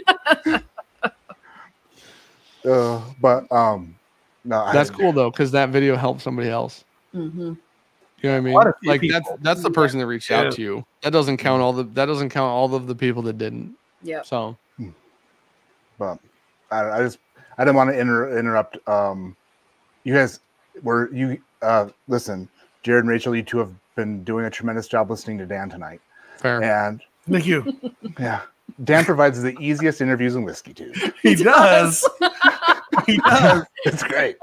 So why do you think sometimes people come back, dude? Right. Yeah. I talk over everybody every 35 seconds. I say something like you just make it flow so effortlessly. And I didn't want to interrupt that, but I needed to come on here and say thank you to literally every person who's said anything nice, said anything at all. Those bottles donated to that GoFundMe, which is absolutely insane. Bill Kavanaugh for setting it up, Jared and Rachel and Dan, not Sean, but everybody else. Yeah. Like, dude, hold on. Did you not know? You missed the news, or? Oh, I saw it. He had a baby. That's literally like. It just looks just like, it's actually terrifying. I had a way creepier picture, but they wouldn't do it. So that wasn't cheap, was it? That had to be kind of expensive. It was like $170. That's so worth it. It's way too much money. I thought it would be 20. I swear to God, when they sent me the quote, I'm like, "What? Are you kidding?" So For you can fucking actually cardboard. You can get some Velcro to attach to where the baby's at. So every once in a while, you can just have him holding something different. That's a good idea. Mm-hmm. And the bubble can say other things. That's funny. That's so you can just reuse it, you know? Yeah, no, that's great. I can just have them over my shoulder. Yeah. Orgasms. Right in your ear. Oh, That's funny. I will say that's better than your Trump impression. So it sounded like a parrot, though, didn't it? A little bit. A little bit. Yeah. It did. kind of piratey. Matt, know. now that you're here, dude, let's just do this. How excited are you to work for Barrel King? I watched the live stream with you and Jared. Watched you interview Jared. Heard Jared doesn't watch a lot of the new Fast and the Furious movies. Mm-hmm. Also enjoyed Stag, which is not surprising. Mm-hmm. So, yeah, looking back on that, maybe should have asked him more about Barrel King, huh? That's funny. Hey, you know what? It was an introduction. I was just like, we're learning. I actually loved it. I truly loved it. I loved like the random questions a lot because it was fun and way off topic. So I kind of want to do that with other people too. Just ask them random things. I think that your ladder game that you made is one of the coolest things ever. Oh, the step ladder? I like that a lot. Since you're the reigning Matt Madness champion, yeah, I'll break the news now. Sure. Matt Madness 2024 is a step ladder competition. You're damn right it is. Where's he going? I don't know.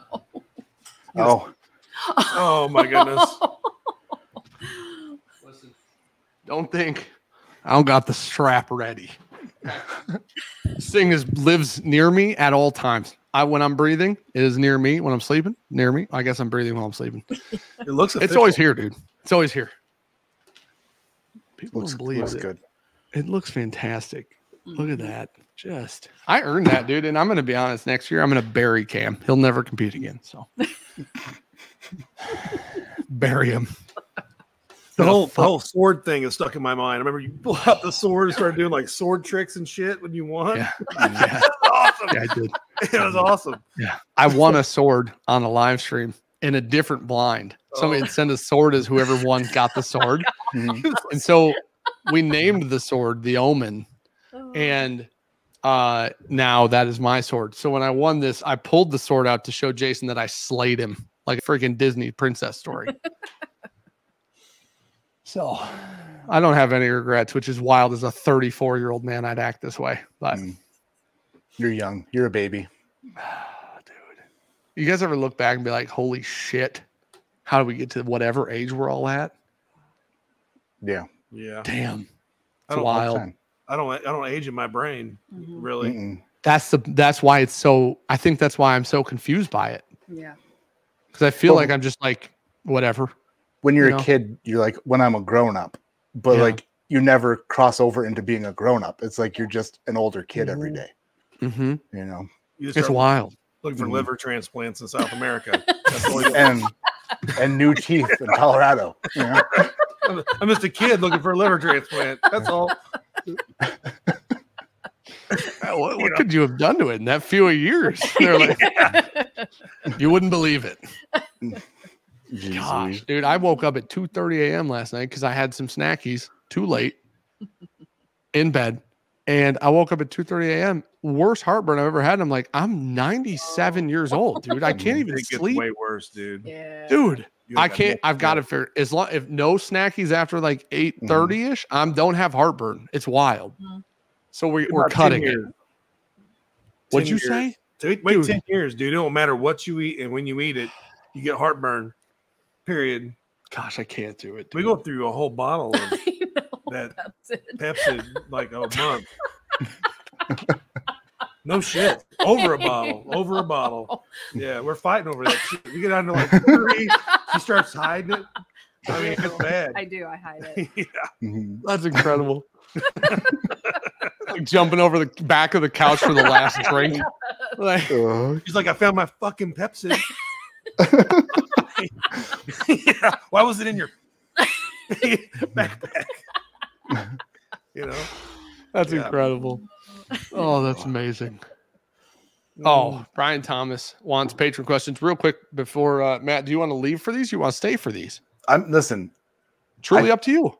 I'm gonna watch the rest of this, and I was an interrupter. You had such You weren't. It was, no, I was. I felt it, and you were going so smoothly, and then I came in like an elk crossing a road at 75 Elk's miles a beautiful per hour. animal. Very see much that? you ever see- You see that meme? I'm sorry. No, wait, what? You guys see where the elk like tried to cross the road here recently? I seen it, and he like fucking crashed out and was trying to get up in the middle. You guys see that?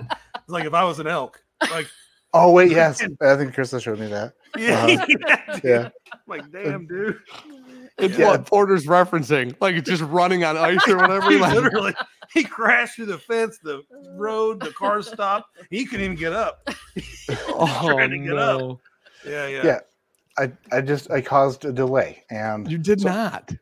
well, I'm currently doing it. If you're No, you're unaware, take We a love look you. around. Okay, We I love, love you. I love all of you guys, and Love I you, love buddy. you. literally can't thank you enough for everything. I have no idea. I mean, like, I've got a list of people who I need to like. It's a long list. I wrote it on a toilet paper roll because it's long. But I will pay it back in full somehow or some way. And I Oh, love you all very much. Thank you so much for helping me and the family out, helping me with my health, and yeah, it's gonna be nice to not have this messed up anymore. So Love that, dude. Thank I you, love that everybody. for you, buddy. Yeah. Really quick, Matt, I'm going to send you off. I'll just kick you out after this question. Bo said you should read my question. It's very relevant while Matt is on the screen. Bell Bib the Bove, also black sheep of our community, also semi-banned from all premises in which we are allowed to ban people from. Do they realize how lucky they are to have Matt blending Barrel King rather than Dan Shook? He couldn't construct that sentence correctly. I did it for him. Yeah, Matt's very good at it. Hey, I have real life experience now. I'm what we would call very bad at it, and Matt is very good at it. I've had Matt's blends, I've had my blends, and I don't even have to compare them. I've done it in my head. Listen, you're not gonna toot your own horn and love your own stuff. Okay. Someday I will. Have other people tell you it sucks. You know, don't. That's if fair. you sit there with it yourself, you're never gonna be happy with it. You know. Yeah, that's pretty fair. It's like you power lifted for all those years and then just gave up on yourself. Like, what were Yeah. you thinking? I'm still pretty strong. I know. I got a hug from you before.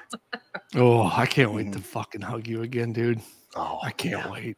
It's gonna be good. Gosh, I can't. It's got real romantic, didn't it? Got real romantic. Love you, buddy. Leave. Yeah, Bye. yeah, yeah. Bye, guys. Thank you for coming on, so buddy. much. Love you, Later, dude. buddy. Good night. See ya. Night, bud. All right. Okay, we're gonna ask real questions because obviously that wasn't a real one. Bove, how dare you? No, for real though. Jared and I have talked about this. I think Matt needed to be. This was the space I really truly think that Matt belongs in. I think Matt will do incredibly well in this space, and I hope that he continues to do it because I think I think everybody's got a weird. This is something we'll probably talk about offline, Jared, because like often we talk about like blending and random shit from time, but there's like this weird. Some people's brains work just very differently. I've been blending with my buddy Brandon a lot. My brain works like almost the opposite manner. My brain was better at like, should we include this? Like, I think that would fix it. His brain was way better at being like, I think that barrel's messing it up. You know what I mean? Like the extraction versus like inclusion. Yep. Yeah. It's very interesting. And what covers what up. I think Yeah. Matt just kind of sees it like, like the Matrix, when you take like he just kind of sees it like, he kind of, I don't know what he does. It's different than what I do. Sure. And our shit's totally different. But that's that's why I think that's super seems like it's an important thing. it's complementary. Yeah. Yes. Whenever two people can't agree. It's Yeah. complementary in whiskey creation. I like that a lot. But Okay. I think that he sees things like the Matrix. Like it becomes like, I'm not gonna say it. I don't use the word like he simplifies it or something because it's not what I'm trying to say. I think he just sees it. He sees it, and I don't. It's wild. I don't see it. He did. Have you guys had? If you haven't, eventually I have some. So eventually you'll have it. Matt's Bardstown blend that he did, and they put it in a the Bardstown gift shop bottle or whatever. It's fantastic. He cracked that when we came to an agreement. Are you serious? I was at his house and he cracked that open. I'm like, are you sure That's amazing. you want to crack this open? Dude, how cool is that? Yeah. That is the coolest thing. We did Did you like it though? Fuck yeah, it was good. Dude. Imagine if you were like, oh, we fucked up, dude. No, Just imagine. No. I think it's it's more my style than most of the Bardstowns that I've had. So it's when Matt went and blended it, he had texted and he's like, dude, I only got this much time to like, it was a timed thing, right? It wasn't like a blend this for the rest of your life or whatever, but he was like, I blended a burr rye. I'm a big burr rye guy. Love a burr rye. I don't know why. Just something about it. He was like, I blended a burr rye, and I was like, dude, no matter I will drive to Kentucky on release day if I can't find anybody to pick one up. Because there's no way I can't miss Matt's first ever on market like labeled blend. And then also being sold out of a distillery gift shop, which is very cool. And then it's a burr rye on top of that. You know what I mean? So that bottle has very little left in it for me. And I love that bottle so much. It's absolutely fantastic. But like you said, the profile on that's amazing. It is. For me. But okay. Are you guys ready for patron questions? Fuck yeah. Let's do it. All right. These are hard hitters. So Bring it. Some they really aren't. Most of them are pretty cool. Ever had a project turn out terrible? They said terrible, and had no other choice. Toss out the results. How often does that occur? We've had in the very beginning, like I was trying to learn, we had a couple things that didn't pan out, and we put them in barrels and put them in the back. And but honestly, no. I mean, I don't think so. Well, I mean, We pivot a lot. yeah, we changed. So Yeah. we try to make we're like, this is what we're going to do, and then we try to do it. And if we don't do it, then we might have to regroup or change. But we've never been in the position other than one time, and I'm talking in the very beginning, I let a barrel oxidize. Like I said, we get the wine barrels, we pop the bungs, let them oxidize. Maybe take the bung on, pull it off, put it on over several days, let it dry out. We went too far on a cognac barrel, and I was like, I don't want to throw it away. I was like, but we can't fucking put it in a bottle. I was like, I don't know what the fuck we're gonna do with it. Stick it in the side, and it's actually corrected itself. Like, we will never be able to use it, but we have one barrel. It ended up being 2 barrels. We poured it into 1 barrel, and we call it like the vinegar barrel because it tasted like vinegar, but I still kept it. I'm like, I'm going to do something with this. Maybe like put it back through a still, or I don't know what we're going to do with it. And, but just one time it ended up being 1 barrel worth of juice still in there. And it actually tastes delicious now, but it doesn't taste like whiskey. So we fuck with it every once in a while. We taste it every once in a while. But How long has it been in there? 2 years. Oh, that's wild. Over that's 2 years, actually, because we got them in there in November. So 2 years and a month, probably. That's incredible. Yeah, I'll send you a sample. It's really actually delicious. I don't know what the fuck it is. Someday when you're up here, I bought some wine finishing barrels I thought we'd be intrigued by, right? One of them was a Malbec barrel. And the reason I thought that is our High West Delbert I picked was in a Malbec barrel. And we really liked it a lot. That sounds good. And it was like, dude, I'll snag them. I was buying barrels and bought like a pallet, threw this one on there. And it's a Malbec barrel. It comes in on video. It looks like the Blair Witch Project. We're out in the barrel house. There's no electricity in our barrel house, right? So we're out there and it's nighttime. So it's literally just pitch black because there's no light. Somebody's holding like a cell phone flashlight up. and we're filming with like one of our real cameras or whatever, right? So it's all blurry. It's weird. I smell this bear. I popped the bung on, like I bought ruby ports, tawny ports, honey barrels, pear brandy, a bunch of different stuff, right? Pop all these barrels. We're like, dude, the ruby port smells like heaven. I'm a big port guy though. I love a great port. So I'm like, that smells incredible. That smells exactly what I want a ruby port barrel smell like. We popped this Malbec barrel. Smells just like Chinese food, dude. Just like General Tso's chicken. Swear to God. Vinegar, tangy, almost, dude. It's. I was just at Dark Arts with McCulley, and McCulley does a lot of finishing over at Dark Arts. And I said, I got this Malbec barrel. It smells like this. I go, it smells like ketchup or Chinese food. He looks at me, he goes, do not put something in that barrel. He's like, he goes, if you put something in that barrel, I think you're going to find some of those notes in your whiskey. And he goes, and maybe not. And he goes, but I've had it happen both ways where I've basically gotten these barrels and it's ruined something. You know what I mean? Oh, what was it again? What was the barrel that did that? Ours was a Malbec. Ours was, now the weird thing is we had like 5 people, like Sean went out and smelled it and he goes, we will never put something in that. Like it was like that though. Does you know what I mean? Does it smell like vinegar or is it like, oh dude, it smells like food. Man, I'm going to come down there really soon. I want to smell it. It's still sitting. It has no whiskey in it still. So, dude, there's like a whole like Korean barbecue note you get off of a lot of stuff. Hey, and maybe that's the move. I mean, there's a lot of sweet and sour notes that we get off our stuff. Like, sure. I don't know. That's interesting. It's very, and the pear brandy smelled like what you would expect. The ruby port and tawny port smelled like the tawny's a little sulfury, a little smoky. The ruby's very fruity, sweet, right? Whatever. But man, that one was just very different than everything else. So Malbec could be like, wouldn't that? I'm trying to think. So Malbec wouldn't that be kind of like a meaty wine? I think so. I need to ask. Yeah, it'd be like a kind of like. What is a Malbec? I don't know. Would that be Syrah-esque? That's what. So I'm thinking like Syrah-esque. So if it's Syrah, there's like what they call coat Coterie or Coterie. So like down in the Syrah region, you will get a lot of meaty roast beef, olive. You'll get a lot of that stuff off of wine. Sure. So man, that's so interesting. Listen, it's still sitting there. If it's a good barrel, I did pitch to put one of our 100% weeded barrels into it because they're already funky, just to see kind of what would happen. Yep. I have been vetoed heavily on this idea. That's funny.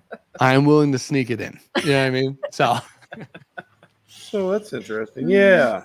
I don't know, man. Don't throw it away yet. I want to smell it. Oh no. Well, this is the bummer part, right? That's a $400 empty barrel, $500 empty barrel, something like that. So Mourvedre, yes. So it's a meaty barrel. Okay. I mean, so something like I think a Mourvedre is, I think, can be roast beef, black olives, green olives. Interesting. What you're talking about? I mean, it's might be a fire ass barrel, dude. Maybe we got a good one. Yeah, you got my. That sounds kind of cool. Maybe we got a good one. Okay. Maybe. Okay. Here and this is gonna be a hard question, and it doesn't have to be real. You don't have to stand by the statement ever again on any platform or anywhere you're ever at. Okay. It'll change, I'm sure. Uh-huh. What are your two favorite? Rachel, what's your favorite release that you guys have done? And it can be for nostalgia or for any reason whatsoever. It doesn't have to be like it's the best thing you've ever done. It's like when you look back, you're like, I'm glad that we did that release. You know what I mean? What's that? I would say the strawberry Philly, and I know it's redundant from what we talked about earlier, but I think that opened my eyes to what whiskey could be. And also it was just so different than a bourbon, a rye. The finishing notes were great.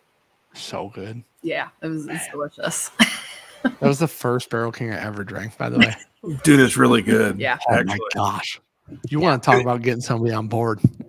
You send somebody whiskey that likes freaking straw sugar. You know what I mean? We used a fit barrel for that.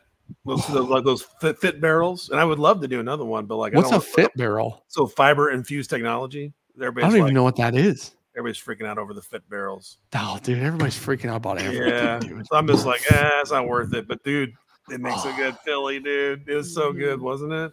I tell you what, everybody freaks out about laser coats.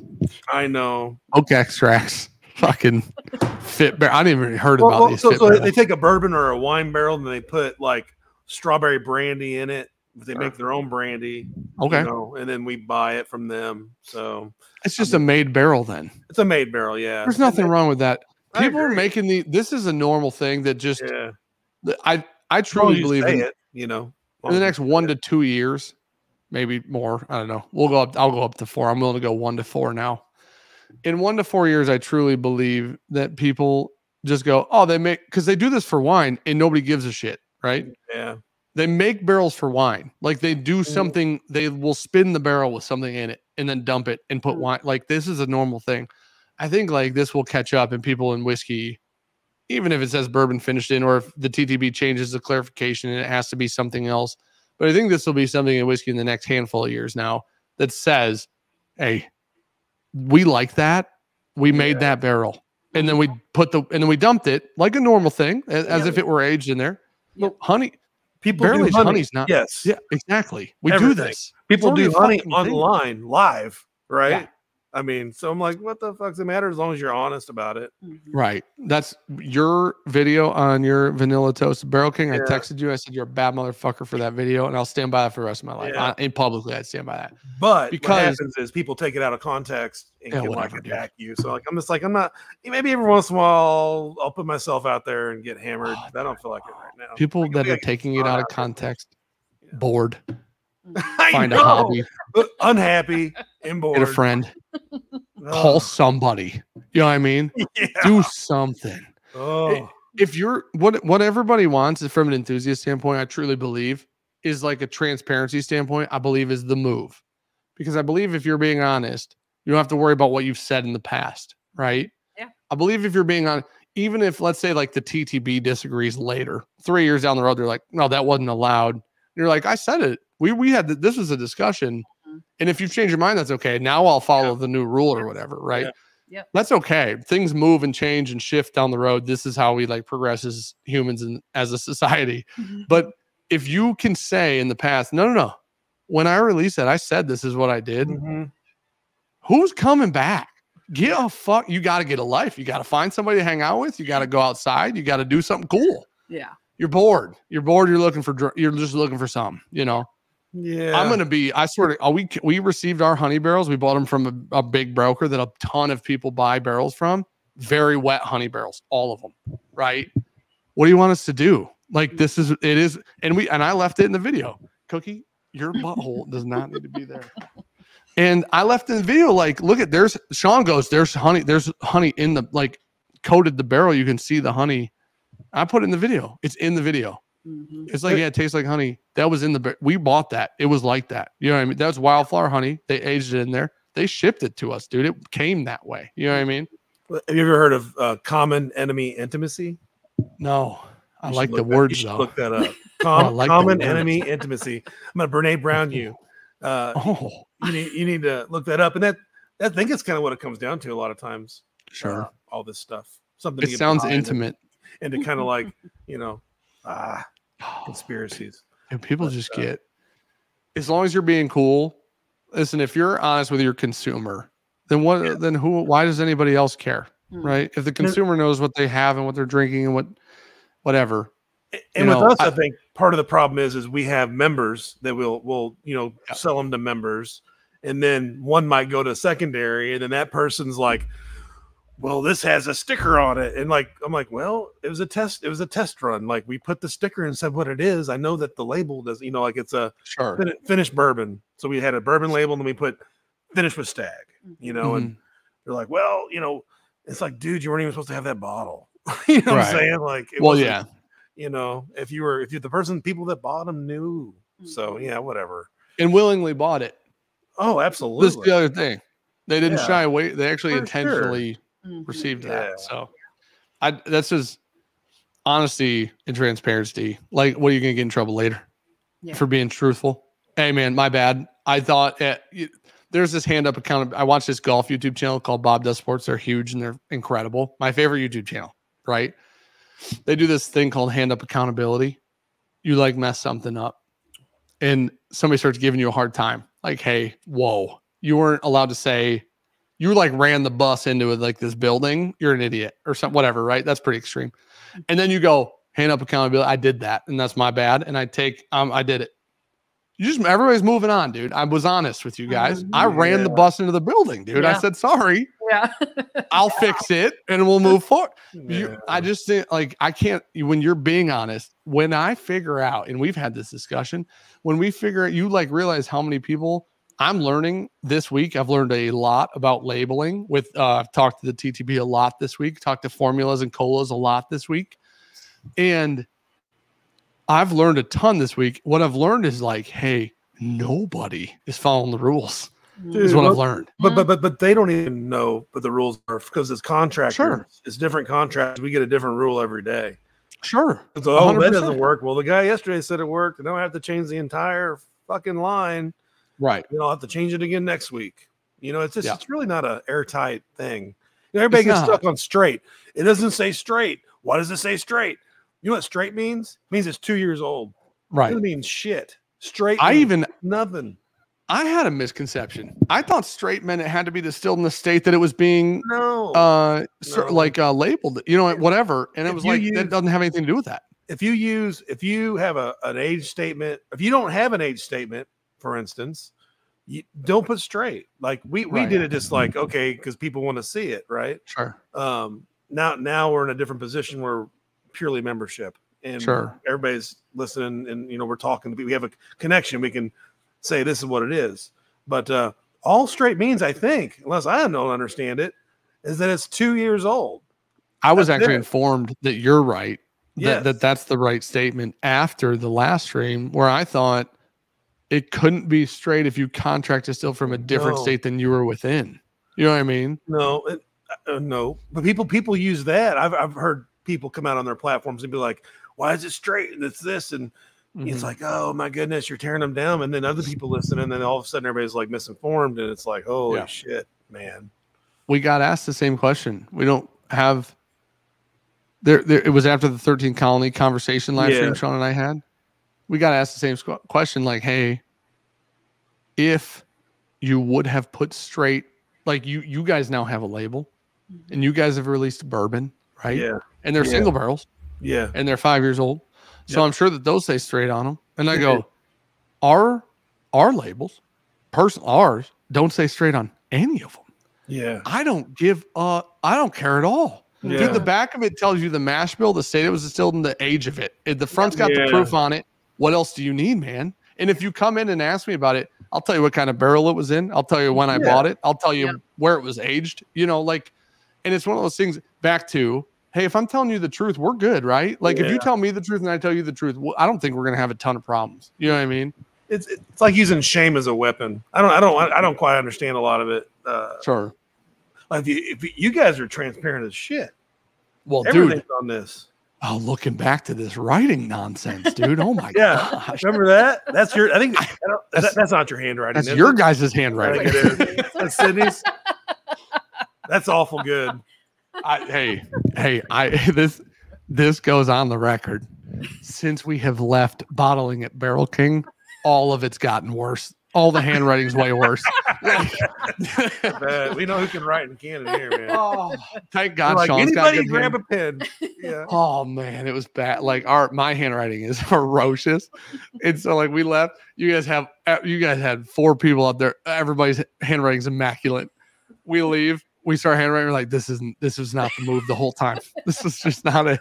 So, but no, the reason the back label is that way. The crazy part is, and because you had submitted our labels, I had resubmitted our labels when we came back so we could bottle. But like even with all that on the back of it, like the TTB still has like little problems and issues, right? Of course. And then you're like, hey, we're going out of our way. We're actually creating work for ourselves to tell our consumer what we think they care about, right? Yep. We on the back of those labels, which was approved, it said, which was approved by the TTB. Yeah. It says state of distillation on the back of those labels. I resubmitted those labels under our bottling permit number. The TTB came back and declined them and said that the words I swear to God, dude, I have this on a video and I've never put it on the internet, but it's on my computer. The actual office action or whatever you would call it says distilled in. Label requires state of distillation statement. And I swear to God, I replied and said, it says the words state of distillation on the label. But it has to be distilled in. And then they responded and said, that's not the requirement. The requirement is a state of distillation as in distilled in or blank Kentucky straight bourbon, Maryland bourbon. And I'm like, it says state of you use the words that I used and you're saying I can't use those words, which is even crazier. You know what I mean? And then everybody's all like produced. We used produced. We said distilled in Indiana and produced by Old Road Craft Spirits. Because I feel like it's a production, man. I don't feel like we're just bottling shit. It is. Produce is an umbrella word, which is crazy that they've been okay with the word produce for the past 50 years. They aren't. So did they change that? Because they actually made us change it. Oh, they changed it. Interesting. That's they why changed they made the distilled in thing, like as of kind of late. But it's like you know how many distilleries in Michigan putting produce by right now, and it's Indiana or it's Green River or it's whoever. I don't care who it is, right? Well, we put Indiana. Well, we do put Indiana on it. So we say produced by Old Road Craft Spirits, and then we put distilled in Indiana. Right. So, yeah, I know, but like, not anymore. Back to you guys. You guys are also very open and very transparent with what you're doing. When you are serving members or a club, you have like this line of communication, right? Yeah. Hey, this is what it is. This is what we did. This is why there's an above and beyond. It's as if somebody came into our shop and was like, what's that barrel over there? And we go, that's a 30-year-old tawny port barrel from France. Like, that's not information we can put on the label, right? Yeah. But it's cool. It's fun, and if you can get that to the people who are drinking it or buying it or whatever, that's cool. Yeah. Yeah. Yep. Just special, man. We're all lucky that we can have a connection with our people, yes. I can't imagine a world where we're selling. I don't think we do it. I don't know.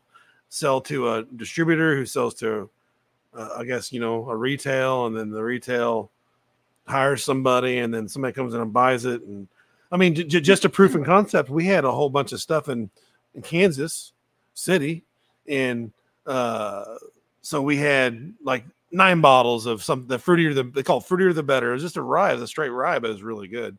And it's been there for like a year, and it sat there on the shelf for a year. And then somebody came on in our group and said, "I just found these," and then literally sold it out in 30 minutes. It was an existing member who Yeah, found it. Yeah, and it's gone in 30 minutes. And other members were like, so help me get that. Is that not just a perfect that's the difference between, trying to chase somebody down who bought something.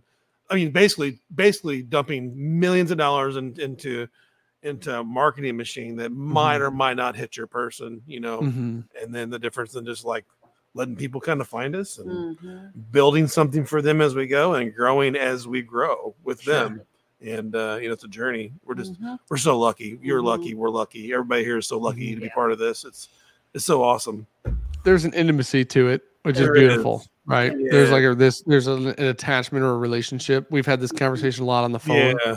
I do truly believe that, like, in some years, in the very near future, these purchases, your consumer, it comes down to like a brand loyalty standpoint, because I either know them or I like the product enough to just stick with them.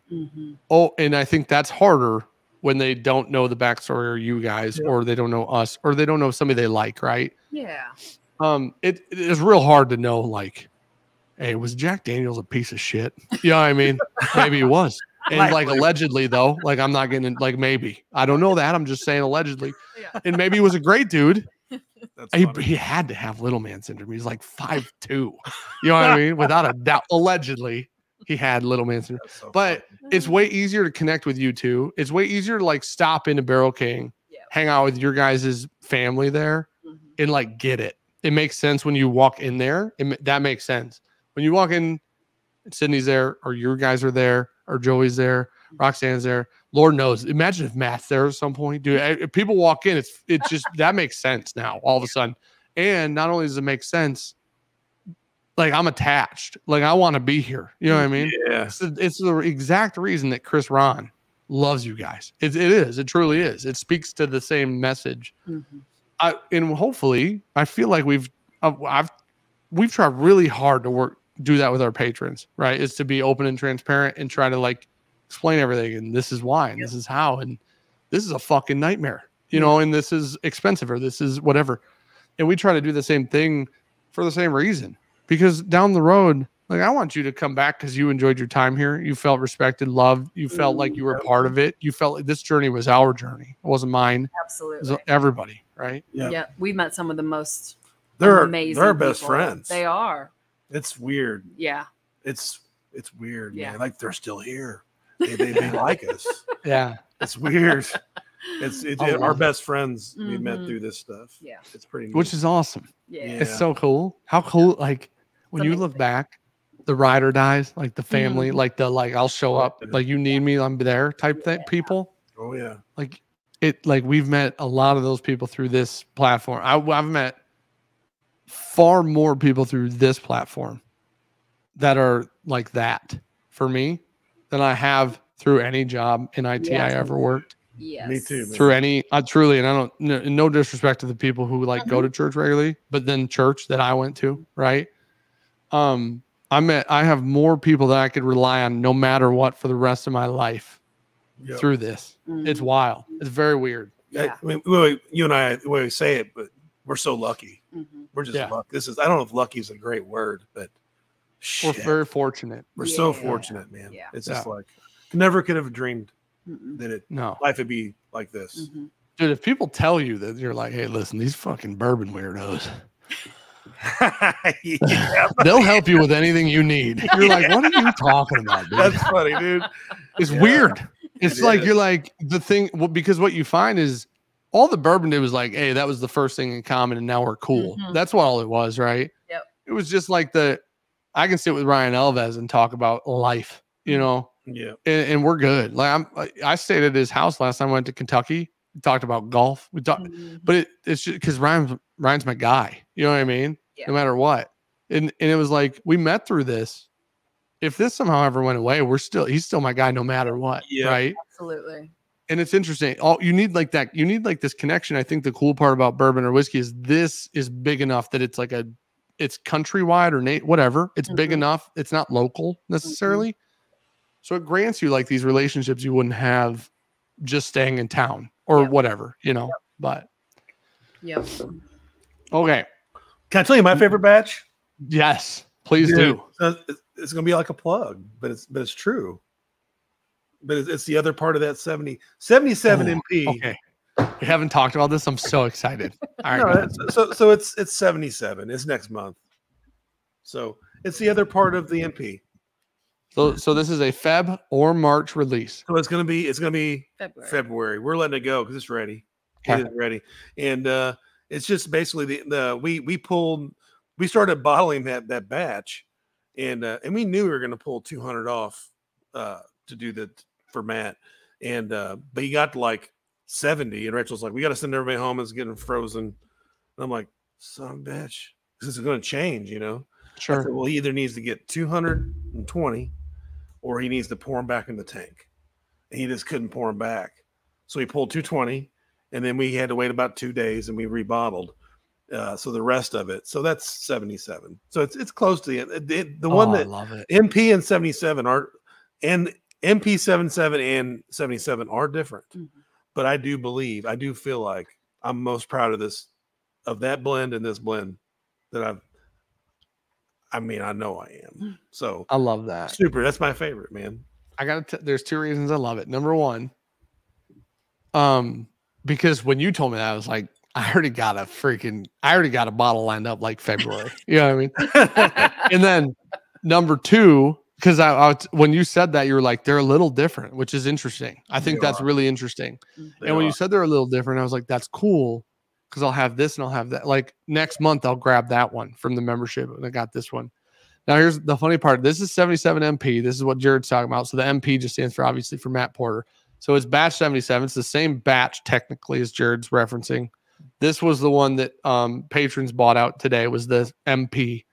But I want you to know that you've created a laser code issue here. That's exactly right. The laser codes, it proves it's real. It's a real thing. Yeah. Did you get the MP badge? Oh, the laser code. Hey, the laser code thing. There's something to it, but there's not a lot to it. No, does that make sense? Yeah, it totally does. Like, don't be upset if you didn't get the good laser code, because they're so close. But the bad laser code, the bad one, it's honestly pretty good. We did it in a triangle blind, and I was like, I don't know. And I knew that two were one and one was the other. It's like, I don't know which is which. I just know that this one's my favorite, but I don't know which of the two are the same two. Does that make sense? So the problem is, like, I do have a favorite. I also can't tell which is which is like, which means they're not that far apart. There's maybe a little difference, maybe here and there, but I also don't know if it's because I'm drinking them in a certain order. Am I drinking too close together? They're all high proof. You know what I mean? Yeah, I do. And which one you drink first is really the most important, probably, of that fact. And which seemingly Sean had that situation where he had two laser code A22s, one laser code A23, and A23 is supposed to be the good one, right? And laser code A23 was the first glass, and then 2 and 3 were 22. And he goes, the middle glass for me is better if I drink the first glass first, and worse if I drink the third glass first. Yep. But there you go. So like it almost creates like are the batches that much different, or was it like the comparison made them different? Yeah. Right. Side by siding is imperfect. So it is. It's unfortunately. Which is why we had to switch that's why we switched the scale, like for the whiskey of the year this year. That's why I was like, this whiskey, right? Nothing else. Right now, that one. Just give it a score. What is it? What's wrong with it? What's good about it? How great is it? The mouthfeel, the whole experience of one bottle right now. Yeah. Not like that versus these other three. Just that one whiskey. Because the comparison thing it kind of like muddies stuff a little bit. Yeah. You almost have to go. Matt likes to go this way and then this way too. I know. And you have to. I'm just so gosh dang lazy. Dude, you have to. I know. Yeah. Gosh, dude, Matt Porter's in here talking about one time we're at Jack Daniels. Alves gives him, he's trying to do it blind. Alves gives him the glass. Then he gives him the second glass. Matt goes, that was too fast, dude. You gave it to me too fast. Don't ever give Porter 2 glasses of whiskey too close to each other. He'll lose his fucking mind.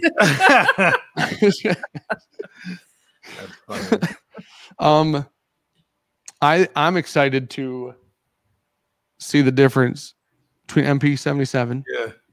And then normal, we'll call normal 77. Yep. Like you said, normal comes out in February. Yeah. So I'm looking forward to that. All right. Adam Hunt says, oh, sorry. The first person that asked that first question was Rich M. I'm sorry. I forgot to say her name, buddy. Adam Hunt, talk about the Knighted series. How did you name it? What's the process to create bottles/barrels in that line? She named it. That's a good name too. Yeah, she came up with that, and then we ran it through everybody, and the members had to say in it, but it just seemed natural. It fits perfect. And what was the other part of that? I'm sorry. What's the process to create bottles and barrels in that line? Like, what is I guess, like, to simplify the question, the word knighted. Yeah. What does it mean? So it means it's going to be a bourbon or a rye finished in a X rare bourbon barrel. Okay.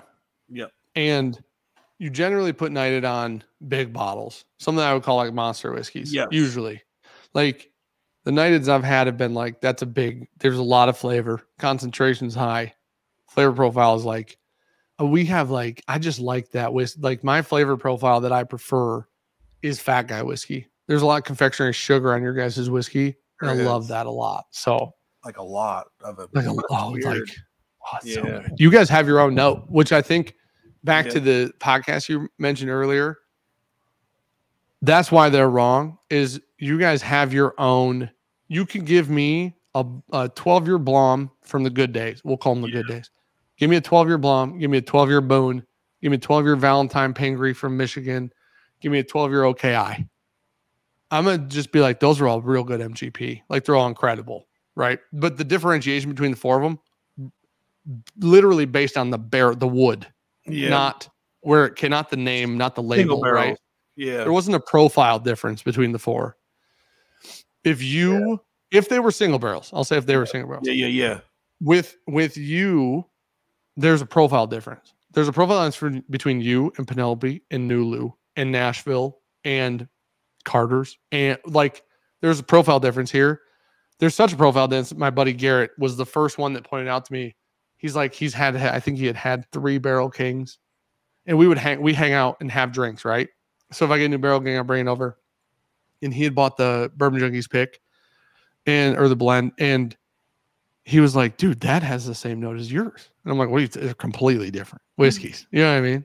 And he's like, no, I'm not saying that the whiskey's the same. I'm saying there's the same note on both. So then one time, every time I go over there, he comes over, like he'll bring a blind or I'll do a blind at his house. We'll just like kind of fuck around. And he gives me one and I smelled it and I was like, that's Barrel King. And he goes, it is. And I go, it has that fucking note.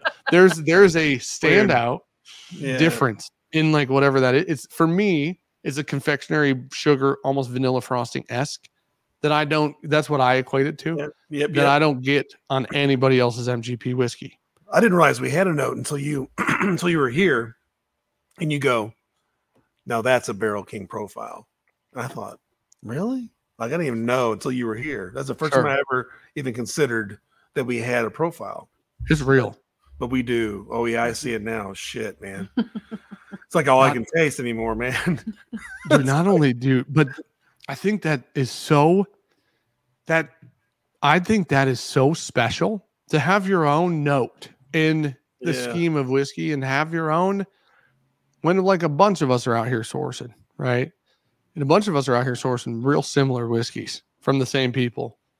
And then to have your own thing in there is special. Like that's very cool. And I think it's also something to like set a stake, like put a flag in. You know what I mean? That's a hey, vanilla frosting's fucking Barrel King, bitch. You know what I mean? Get the fuck out of here. Get out. Rock candy's ours. You got to get, scoop it. It's so interesting. I think that's a beautiful thing. And I think it means something. I think that means you're doing a damn good job over there. So, are there any particular barrel types you have not finished in that you would like to try or already have in the works? And that was from Chris Norman. So, yeah, I mean, yeah, I don't want to say it. Okay, that's fair. It's a secret. Yeah, It's a secret. I have my sights on something that hasn't been done, and I think it's going to be really complimentary. I like that. It's going to be buzzy. It's going to be kind of like it's going to sound gimmicky, but it's not. And yeah, I have a couple advisors, you know, I run people buy things by. And one of them was even like, I don't want to get, you shouldn't go gimmicky. I'm like, dude, but it's going to be delicious. I was like, and you shouldn't. I said, people said Stag was gimmicky too, True. So don't not do something great because you're afraid of judgment. I called somebody an idiot one time. You know what I mean? Dude, it makes great whiskey. How crazy. I called somebody an idiot and now I'm so beyond sold. It's insane. What is one base bourbon from a legacy distiller that you'd want to work with and put your own spin on from Eric Harnett? Dude, Old Forester. Oh, I love that. There's nothing that even touches that. Yeah. I love that. You like the Old Forester single barrel proofs, don't you? Oh, fuck, man. Have you prefer the barrel proofs or the 100 proofs? Oh, barrel proof all day. Some of the barrel proofs I think are better than their like big shit. I think the barrel proofs will beat a lot of the birthday bourbons. They'll beat the presidential stuff, those 114s. I mean, some of those single barrel proofs are the best thing they make besides their forced, the King Kentucky, of course. That's sure. Yeah. Well, dude, I mean, here's the thing. Yeah. If we even get to a level in which we're talking King Kentucky, dude, we're Earth and then like Mars, right? Like Elon's trying to get there. King Kentucky might as well be Mars, dude. King Kentucky, those whiskeys truly, if you can get to the point in which they compete at that, I think that I truly would put King Kentucky above most BTACs. So I think if you got to the point where you were like Coy Hill King Kentucky range, you're almost Michter's 20 range, right? Like you're borderline like breaking the ceiling of like, this is some of the best current day whiskey made, period. I'd almost rather have Coy, the really high proof Coy Hills or King Kentucky over Michter 20, except for the old 20s. I like the old stuff a lot. Sure. The new Michter 20s don't really touch those old ones for me. So I'm like, I have this like thing in my head, and I'm always disappointed, even though I love Michter. I love Michter's products, and I'm not shitting on it because I think it's amazing. But sure, man, those old ones, some of those are just like mind blowing. And it's how it goes, though. Yeah, so it's like it's like the midwinters, where like batch really 5 was like 30,000 bottles or something. You know what I mean? Yeah. Not even probably. And then batch 11 was 180,000 bottles. So like there has to be a scale to some extent here because there's demand. So they're trying to hit a scale. So because there's a bunch of people, there's so much money we left on the table, not having another 100,000 bottles, right? So then their marketing and sales are like, we have to have this. Their board's like, yep, because that would bump our quarter by a significant margin. And then they get to it. And now, mind you, 11 was really good. Midwinter Night's Ram 11 was really good. 10, though, was the biggest release until 11. 10 was not good. Not good at all. Not comparatively. It had a lot of sulfur on it, I thought. Tons of sulfur. Yeah. And now, mind you, 10 was the first time they ever blended. My understanding is 10's the first time they ever put tawny in it. Now here, let me tell you what I got going on, and maybe I mess this whole thing up. It's possible. What do you do? I got 175-gallon tawny port barrel aged rye right now. Oh. I've got 2 ruby hogsheads aging rye right now. I am then now I agree because there's a lot of sulfur in tawny. There is sulfur and smoke in tawny. The goal here is to offset the sulfur from the tawny with a toasted profile from a finishing project on these blended ruby and tawny port. You might not have any problem at all. You just have to see how it comes out. You might not have to do any offset. I know, but toasted rye. No, it might be amazing. Yeah, I agree. Yeah. Toasted rye is so good. If you take the fruity notes from the ruby and you take the smoky note from the tawny and then you toast that we might be onto something. Well, you're gonna kill it. Yeah.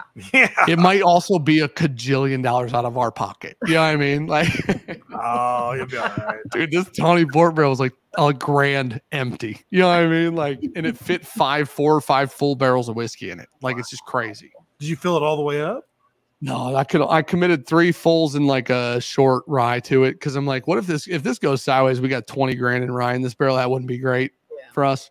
We're not at the scale in which losing 4 barrels of rye is a good decision. So now here's the thing: the Tawny currently by itself is awesome. Like right now by itself, I'm actually really happy with the Tawny. One of the rubies is awful right now, and then one of the rubies is really good right now. So we'll see where it goes. Okay, hold on. Rachel likes finished rye, but the strawberry finish specifically. You like wine? Yes, all of the Philly line. Okay.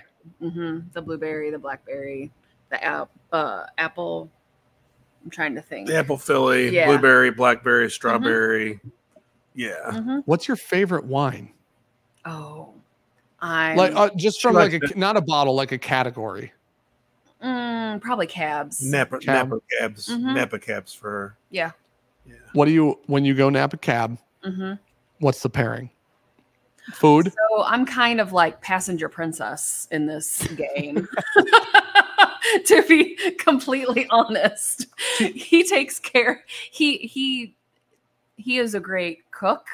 Yeah. He is a great wine pair with food. I literally just show up. So she doesn't like to drink and eat it. She doesn't like her wine with food. Just to be frank, yeah. She likes to in between or after or before, but she doesn't really, bite and then drink.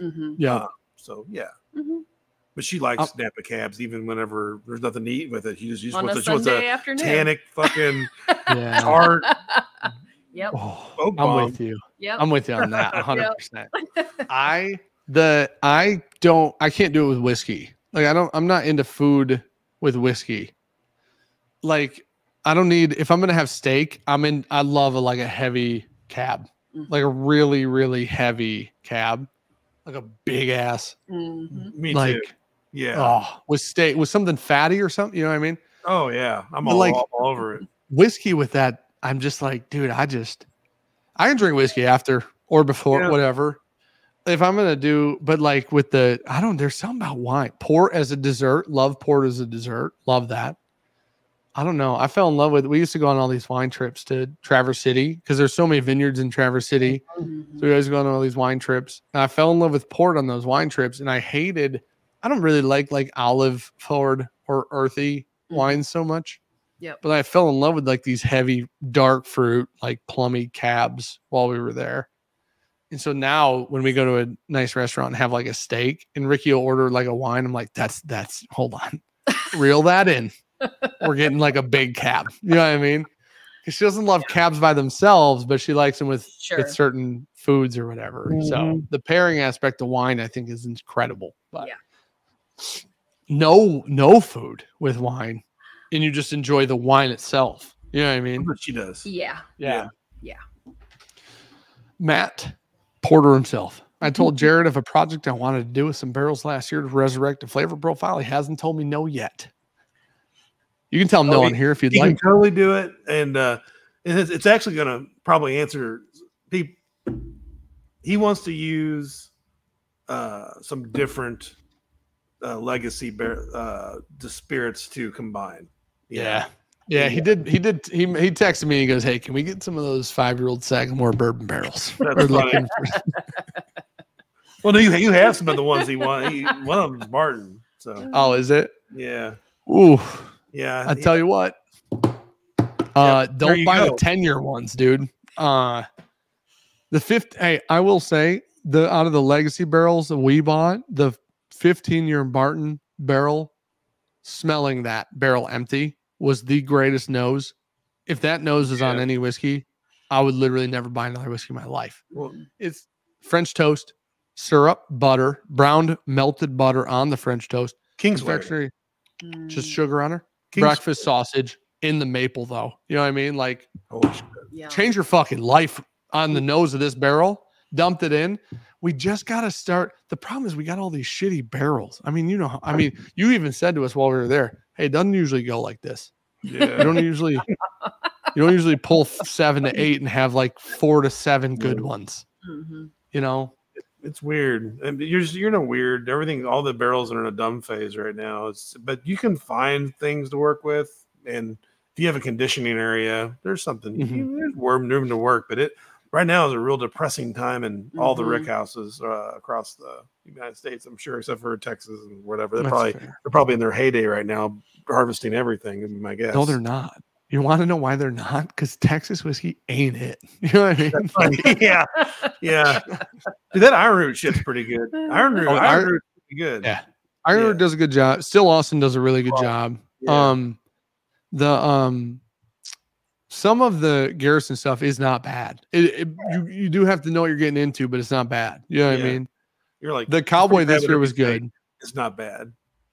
Hey, but now I will say this. Now this is a me specific thing. I'm a big Bel Maria fan from Garrison.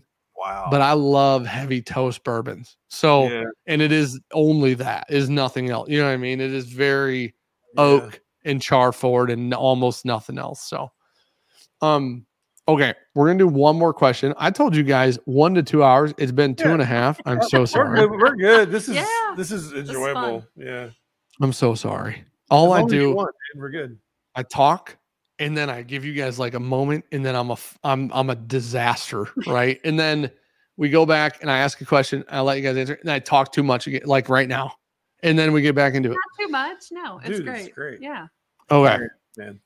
This says okay, and this is what, Chris, and this isn't even Chris Ron. This is different because Chris Ron probably knows what I'm going through. Me and Brandon Sprague have been beating our head against 7 walls for 3 weeks, right? I'm blending, so. I don't think that we have the correct barrels to blend the profile that I currently am interested in having. Yeah. I think I actually haven't told you. Sorry, go ahead. No, I'm going to come down. Go ahead. So I haven't told you this story, and I'm going to make it quick because I'm interested in the question. I talked earlier about Brandon being really good at excluding a barrel because of a flavor profile. And then I think that did a good, like, my brain works in a way and was like, dude, this is what it needed. Brandon and I had finally come to terms. I wanted a fruit forward blend was what I wanted. We don't have enough fruity barrels right now, which is why it becomes so difficult. Right. So we have a lot of 5-year Barton, which is very musty and very damp woody is what weird. Dude, I just bought a bunch of Spirit Canton barrels. I think we're just going to rebarrel a shit ton, like brand news. Char 2, toasted head, brand new barrels. And I think we're going to start dumping this Barton into it. Like the Barton almost literally tastes like the woods wet, which is fucking weird, dude. That's gross. It's not good, man. It's fucking bad. So much money on these, unfortunately, right? So anyways. I almost consider putting them in another Barton, like a 15-year Barton barrel or some shit too. Like, so funny you say that. I think one of them went into one of our 10-year Barton barrels. There you go. Yep. Yeah. That sounds like a really good strategy. Honestly. I believe the one day I was gone, Brandon and Sean were over there transferring a bunch of stuff. We got a bunch of gross MGP that was aged in a vineyard cellar for 5 years. Never seen heat. Contract distilled, shipped under 1 year. We bought it 5, and it had been in that vineyard cellar for 5. So it just tastes like it's 3. You know what I mean? It just tastes really young. You tasted. I had it. Yes. Yeah. That's 6.5 almost. So, yeah, that's what your guys brought in here. Is that what you're talking about? I believe so. Yeah, they told me they were going to see you. Yeah, I had that. Yeah. Did they bring you one that said M3? I don't think it tastes 3 years. I think. Dude. Yeah, maybe 4. It doesn't taste 6.5. You know what I mean? It tastes like a really good base to me. Dude, I mean, honestly, you could do anything with that one. I mean, I think. So I bought direct from MGP. Those barrels that came in, I bought 8. Those barrels that came in, almost all 8 were pretty damn good, honestly. So pretty fruity, pretty 6.5-year oldie. There's some oak in them. There's a little char, whatever. Anyways, we go through this whole thing. We find this barrel kind of on an offshoot of I told Brandon, I go, worst case scenario, we're blending that. 20% rye Sagamore over there because these have red apple. These have a red fruit profile. Maybe this saves our blend, right? So we go through all the Barton barrels as a last ditch effort. None of them. We go through all this other stuff. We find 2 MGP barrels. One, we just call it S12. S12 goes into this barrel. That blend initially off the rip, awesome. Like off the rip, cherry, apple, a little bit of brown sugar, tiny bit. Not super old, but not youthy, not corn, right? And so it's very bright, vibrant. Well, then we pull it back, let it sit for like it's probably sat for 2 weeks now in like an 8-ounce bottle. Well, anyways, it's a little sharp. Like it just needs to round out. We need something to round it out, right? As we're sitting there, I'm like, dude, we just need something to round it out, whatever. There's an astringency from like this one MGP barrel that we got that tastes like it's toasted. It's very char forward right now. And so Brandon's like, I think that char barrel is creating that astringency that neither of us really like. Brandon gives me this pour when I walk in the other day. It's an MGP bourbon barrel, 6.5 years old. I don't know what it is. He just hands it to me. I drink it. He goes, what do you think about that?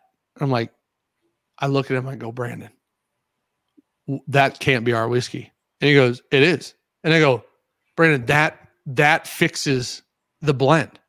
If that goes in the blend and we're done. Like we're done. We have a barrel proof bourbon blend. If that goes in the blend and that's our whiskey. Got it? He fucking goes and blends it up, right? As an asshole. Gives it to me. Nailed it. Literally, it added a maraschino cherry note. It rounded out like the sharpness on the back of the blend. It fucking did it, right? He looks at me and goes, dude, bad news. We already dumped that barrel. I'm like, you son of a bitch. That barrel went into Sean's honey toasted blend, which we're launching at the grand opening. That was the barrel that went in there, but we had like 3 bottles left because of the weight ratio, right? Mm-hmm. So needless to say, we don't even have this MGP barrel anymore, actually. That actually rounded out what I believe to be rounding out our blend and whatnot. Jeez Louise. So the question, real long story, from Chris Reister is, number one, how are you guys so awesome? That's the first question. There's 2 of them. Jared pointed at Rachel for those listening. Can confirm they're both incredible people. Number 2, how long does a blend take to come together completely? So how long would you blend? And then when would you say like, hey, it's definitely done changing? You know what I mean? Well, you should have a good idea what you got within a week. And the more you do it, the sooner you'll know. I'm getting to where, I can kind of tell a rough idea the day of, and then the things that really, it's so complicated sometimes, but it's not. So I'm going to say a week. You should know what you got in a week, but it's still going to change. But I've put things in bottles and then had to pour them out 45 days later because it just didn't work out. But it might just be one piece. A lot of times the finish will kind of leave, but that going in. There's some things that really stick out. Like finish might cover up fruit, but the finish is going to kind of give way. And then if you start with I like to start bland for the center and then kind of add on to that. But find something that'll hold, but not dampen out things. The kind of the pop notes, So personally, a couple of days, I got. After about a week, you really should know what you have, and whatever changed in that week, you can expect that change to kind of go on, but it's going to slow down considerably. So if you lost some finish, add some finish. A lot of times the finish will go backwards in a day or 2. So whatever it's done over that week, I think you can kind of count on that happening some more. So I'm just gonna throw out a week, But I love that. But 77 and MP 77, that's months, and Gamma was months. So it's just but that's really fine tuning something and having a way to. And really, that's just really getting down and dirty with it. And those are intentionally big blends. You know, like huge. Yeah, 800 bottles. Yeah, that's why it's kind of different, right? Yeah. So if we're just doing one barrel, just doing like a one barrel blend. It really is all about capturing the right day, because you have that one barrel blend. It's going to change so much day to day depending on humidity and heat. And really, when I say heat, it has nothing to do with contracting the barrel. It really has to do with solubility, in my opinion, or what goes into the barrel, what comes back out is a big deal. But solubility is a huge deal. Like how much of that char actually goes into the liquid, like how much the liquid will accept. So, yeah. Does that answer it? It answers it 100%. I think it answers it, and it's interesting. Everybody's philosophy on blending seems to be a little different, right? There's like, you have yours. You guys are philosophers, is what I'm trying to say. I have like some piece of paper that says I was good at philosophy in college for a while. You're a philosopher. That's what I'm saying. Like, I'm random, I think, really. I'm kind of random. You know what's funny is that you say that, and what I think is funny is when I described the way I was talking to Alec Rubin today, and he said, "Hey, well, I'm up there," because he's coming up, and he said, "Well, I'm up there. I want you to teach me how to blend whiskey." And I said, "I don't know how to blend whiskey yet." So that'd be a huge mistake on your part. That's funny. And he goes, "Oh, you got it, but you've been doing it." And I go, "Doesn't mean I know how." Like, I've been driving cars for a long time, dude. I'm not an F1 driver. You know, like this isn't. There are different things, and so. But I think what's interesting is how I described you. I said Jared's very improvisational. I don't know if that's a real word. Yeah. I might have made it up, but it's the right word though. Jared has a very good idea as to what he has available, and very good at like, hey, we should hold on, come with me to the back. We're gonna get this cool barrel, and that might do the thing. Hey, every time I did it, I had a great time. So it was one of those things like, honestly, truly, is like, I was like, that's why I found your blending methodology so intriguing. One time I got to blend with Dixon on stage for like, I don't know, 30 minutes or something. That was cool. That was really cool. Truly like something I'll never forget. Right. And the whole time we're up there, I just asked him questions, and I looked at him, and I asked him questions, and I watched him, and when am I going to get to do that again? Probably never, ever. Right. When I got to blend with you, it was like, it's so cool and interesting to see that you blend different than Dixon, who blends different than our buddy Justin, who was working at Valentine in Michigan, who I consider a very good blender. You blend different than Nancy, whoever, right? Any name that you want to throw out there that people would recognize as somebody who does a good job blending. I think like there's this list, and I find the philosophy between all of the different people very interesting, because I don't think that anybody's just like, that's the way no matter what, like everybody else is wrong.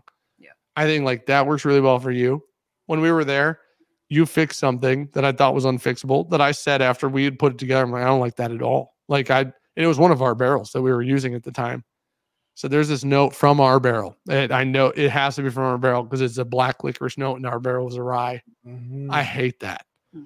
And it came through heavy, and you're like, well, let's try this. Add one thing. The black licorice note's gone, hidden somewhere in Narnia, dude. Like nobody can find it. And you didn't actually remove it. You know what I mean? All you did was change some ratios and add a different barrel. And it was like, how's it gone though? Like I understand how it could be muffled. Mm-hmm. I don't understand like the disappearance, right? You true crimed that barrel, dude. Like it's the wildest thing I've ever seen. But your blending philosophy is the most intriguing of anybody that I've talked to that I believe is good at blending by far. Dixon's is very logical, very reasonable. I find a base. After I find a base, I put something on that base. How'd that go? Put some on that. Yeah, like Dixon's is building blocks, right? Which makes perfect sense. There's nothing outside of that would be like, that doesn't work. It just actually makes sense. When we were blending, I love this idea that you're like, what if we added this? While we were there the day that Sean and Joy were working on that labeling machine for 7 hours, you would put together 14 blends or something, 12, like legitimately in the teen number of blends. And we had gone through them, and we'd be like, well, what did that add this or this? And you're like, well, maybe if we try this. And every time you were changing it because of your knowledge of like, I wonder if this profile that's back there would do. It was the most intriguing blending I've ever done. Was there with you, which is why I call you and I'm like, dude, how I literally called Jared when I was with Brandon the other day and I go, I just need 1 minute. How long does this fucking take, dude? Like, what are we doing? We're missing a piece to a puzzle. You know, like we got You need to walk away. Yeah. Dude, I'm impatient. Walk away. Yeah. Yeah. Yep. I'm impatient. I'm a mess, dude. But you're right, though. And it was that. It was, hey, you even said on the phone, probably let it sit 5 to 7. You know what I mean? Yeah. See if you liked it up front. Do you like it? Yes or no? Yeah. 5 to 7. You know what I mean? Like go do something else, revisit it in a week or something. So and you'll shorten that up. So after you start doing a week, you'll shorten up, and before long, you'll just know. And what you'll be really trying to adjust at the end is how it moves on the palate. Sure. That's what I have to kind of like. That's what takes me. I don't ever hit it right. You know. Sure. Yeah. And if it's really perfect, usually it's off on the first roll. You know. Oh, that's interesting. Yeah. Well, that's gonna fuck me up. That's great. I'm sorry, dude. I'm just now kind of figuring that out. I didn't have an existential crisis through like 700 philosophy classes, right? Somehow I'm gonna have one tonight. Now So, I want you to know that. So it's funny what you put out on MP 77, which is actually I was working on 77. I go, baby. I said, this is whiskey of the fucking year. And then I thought, no. It's too perfect. You know, like I started to kind of understand it. And then I was like, Joey put more in. He's like, you're fucking this up. I was like, I'm pretty sure. And I didn't hit it right. I knew that it wasn't right. I just needed a little bit more. So yeah, I'm starting to kind of get it. This is truly, this is a bottle that will go in. I'm glad that I truly, you know, selfishly, this is a purely selfish statement. I have some selfish statements. This is going to be one of them. This is going to be a bottle. I don't know. This is going to go into like, hey, at the end of the year, like this is going in because truly from like a blend perspective, the blend's actually sizable. I don't know if you mentioned that earlier when you were talking about how big this blend was, but this blend's sizable. Bottles. Yeah. Say that again. 800 or 900 bottles, almost 1,000. Yeah. That's a sizable release, which means there's plenty, right? There is.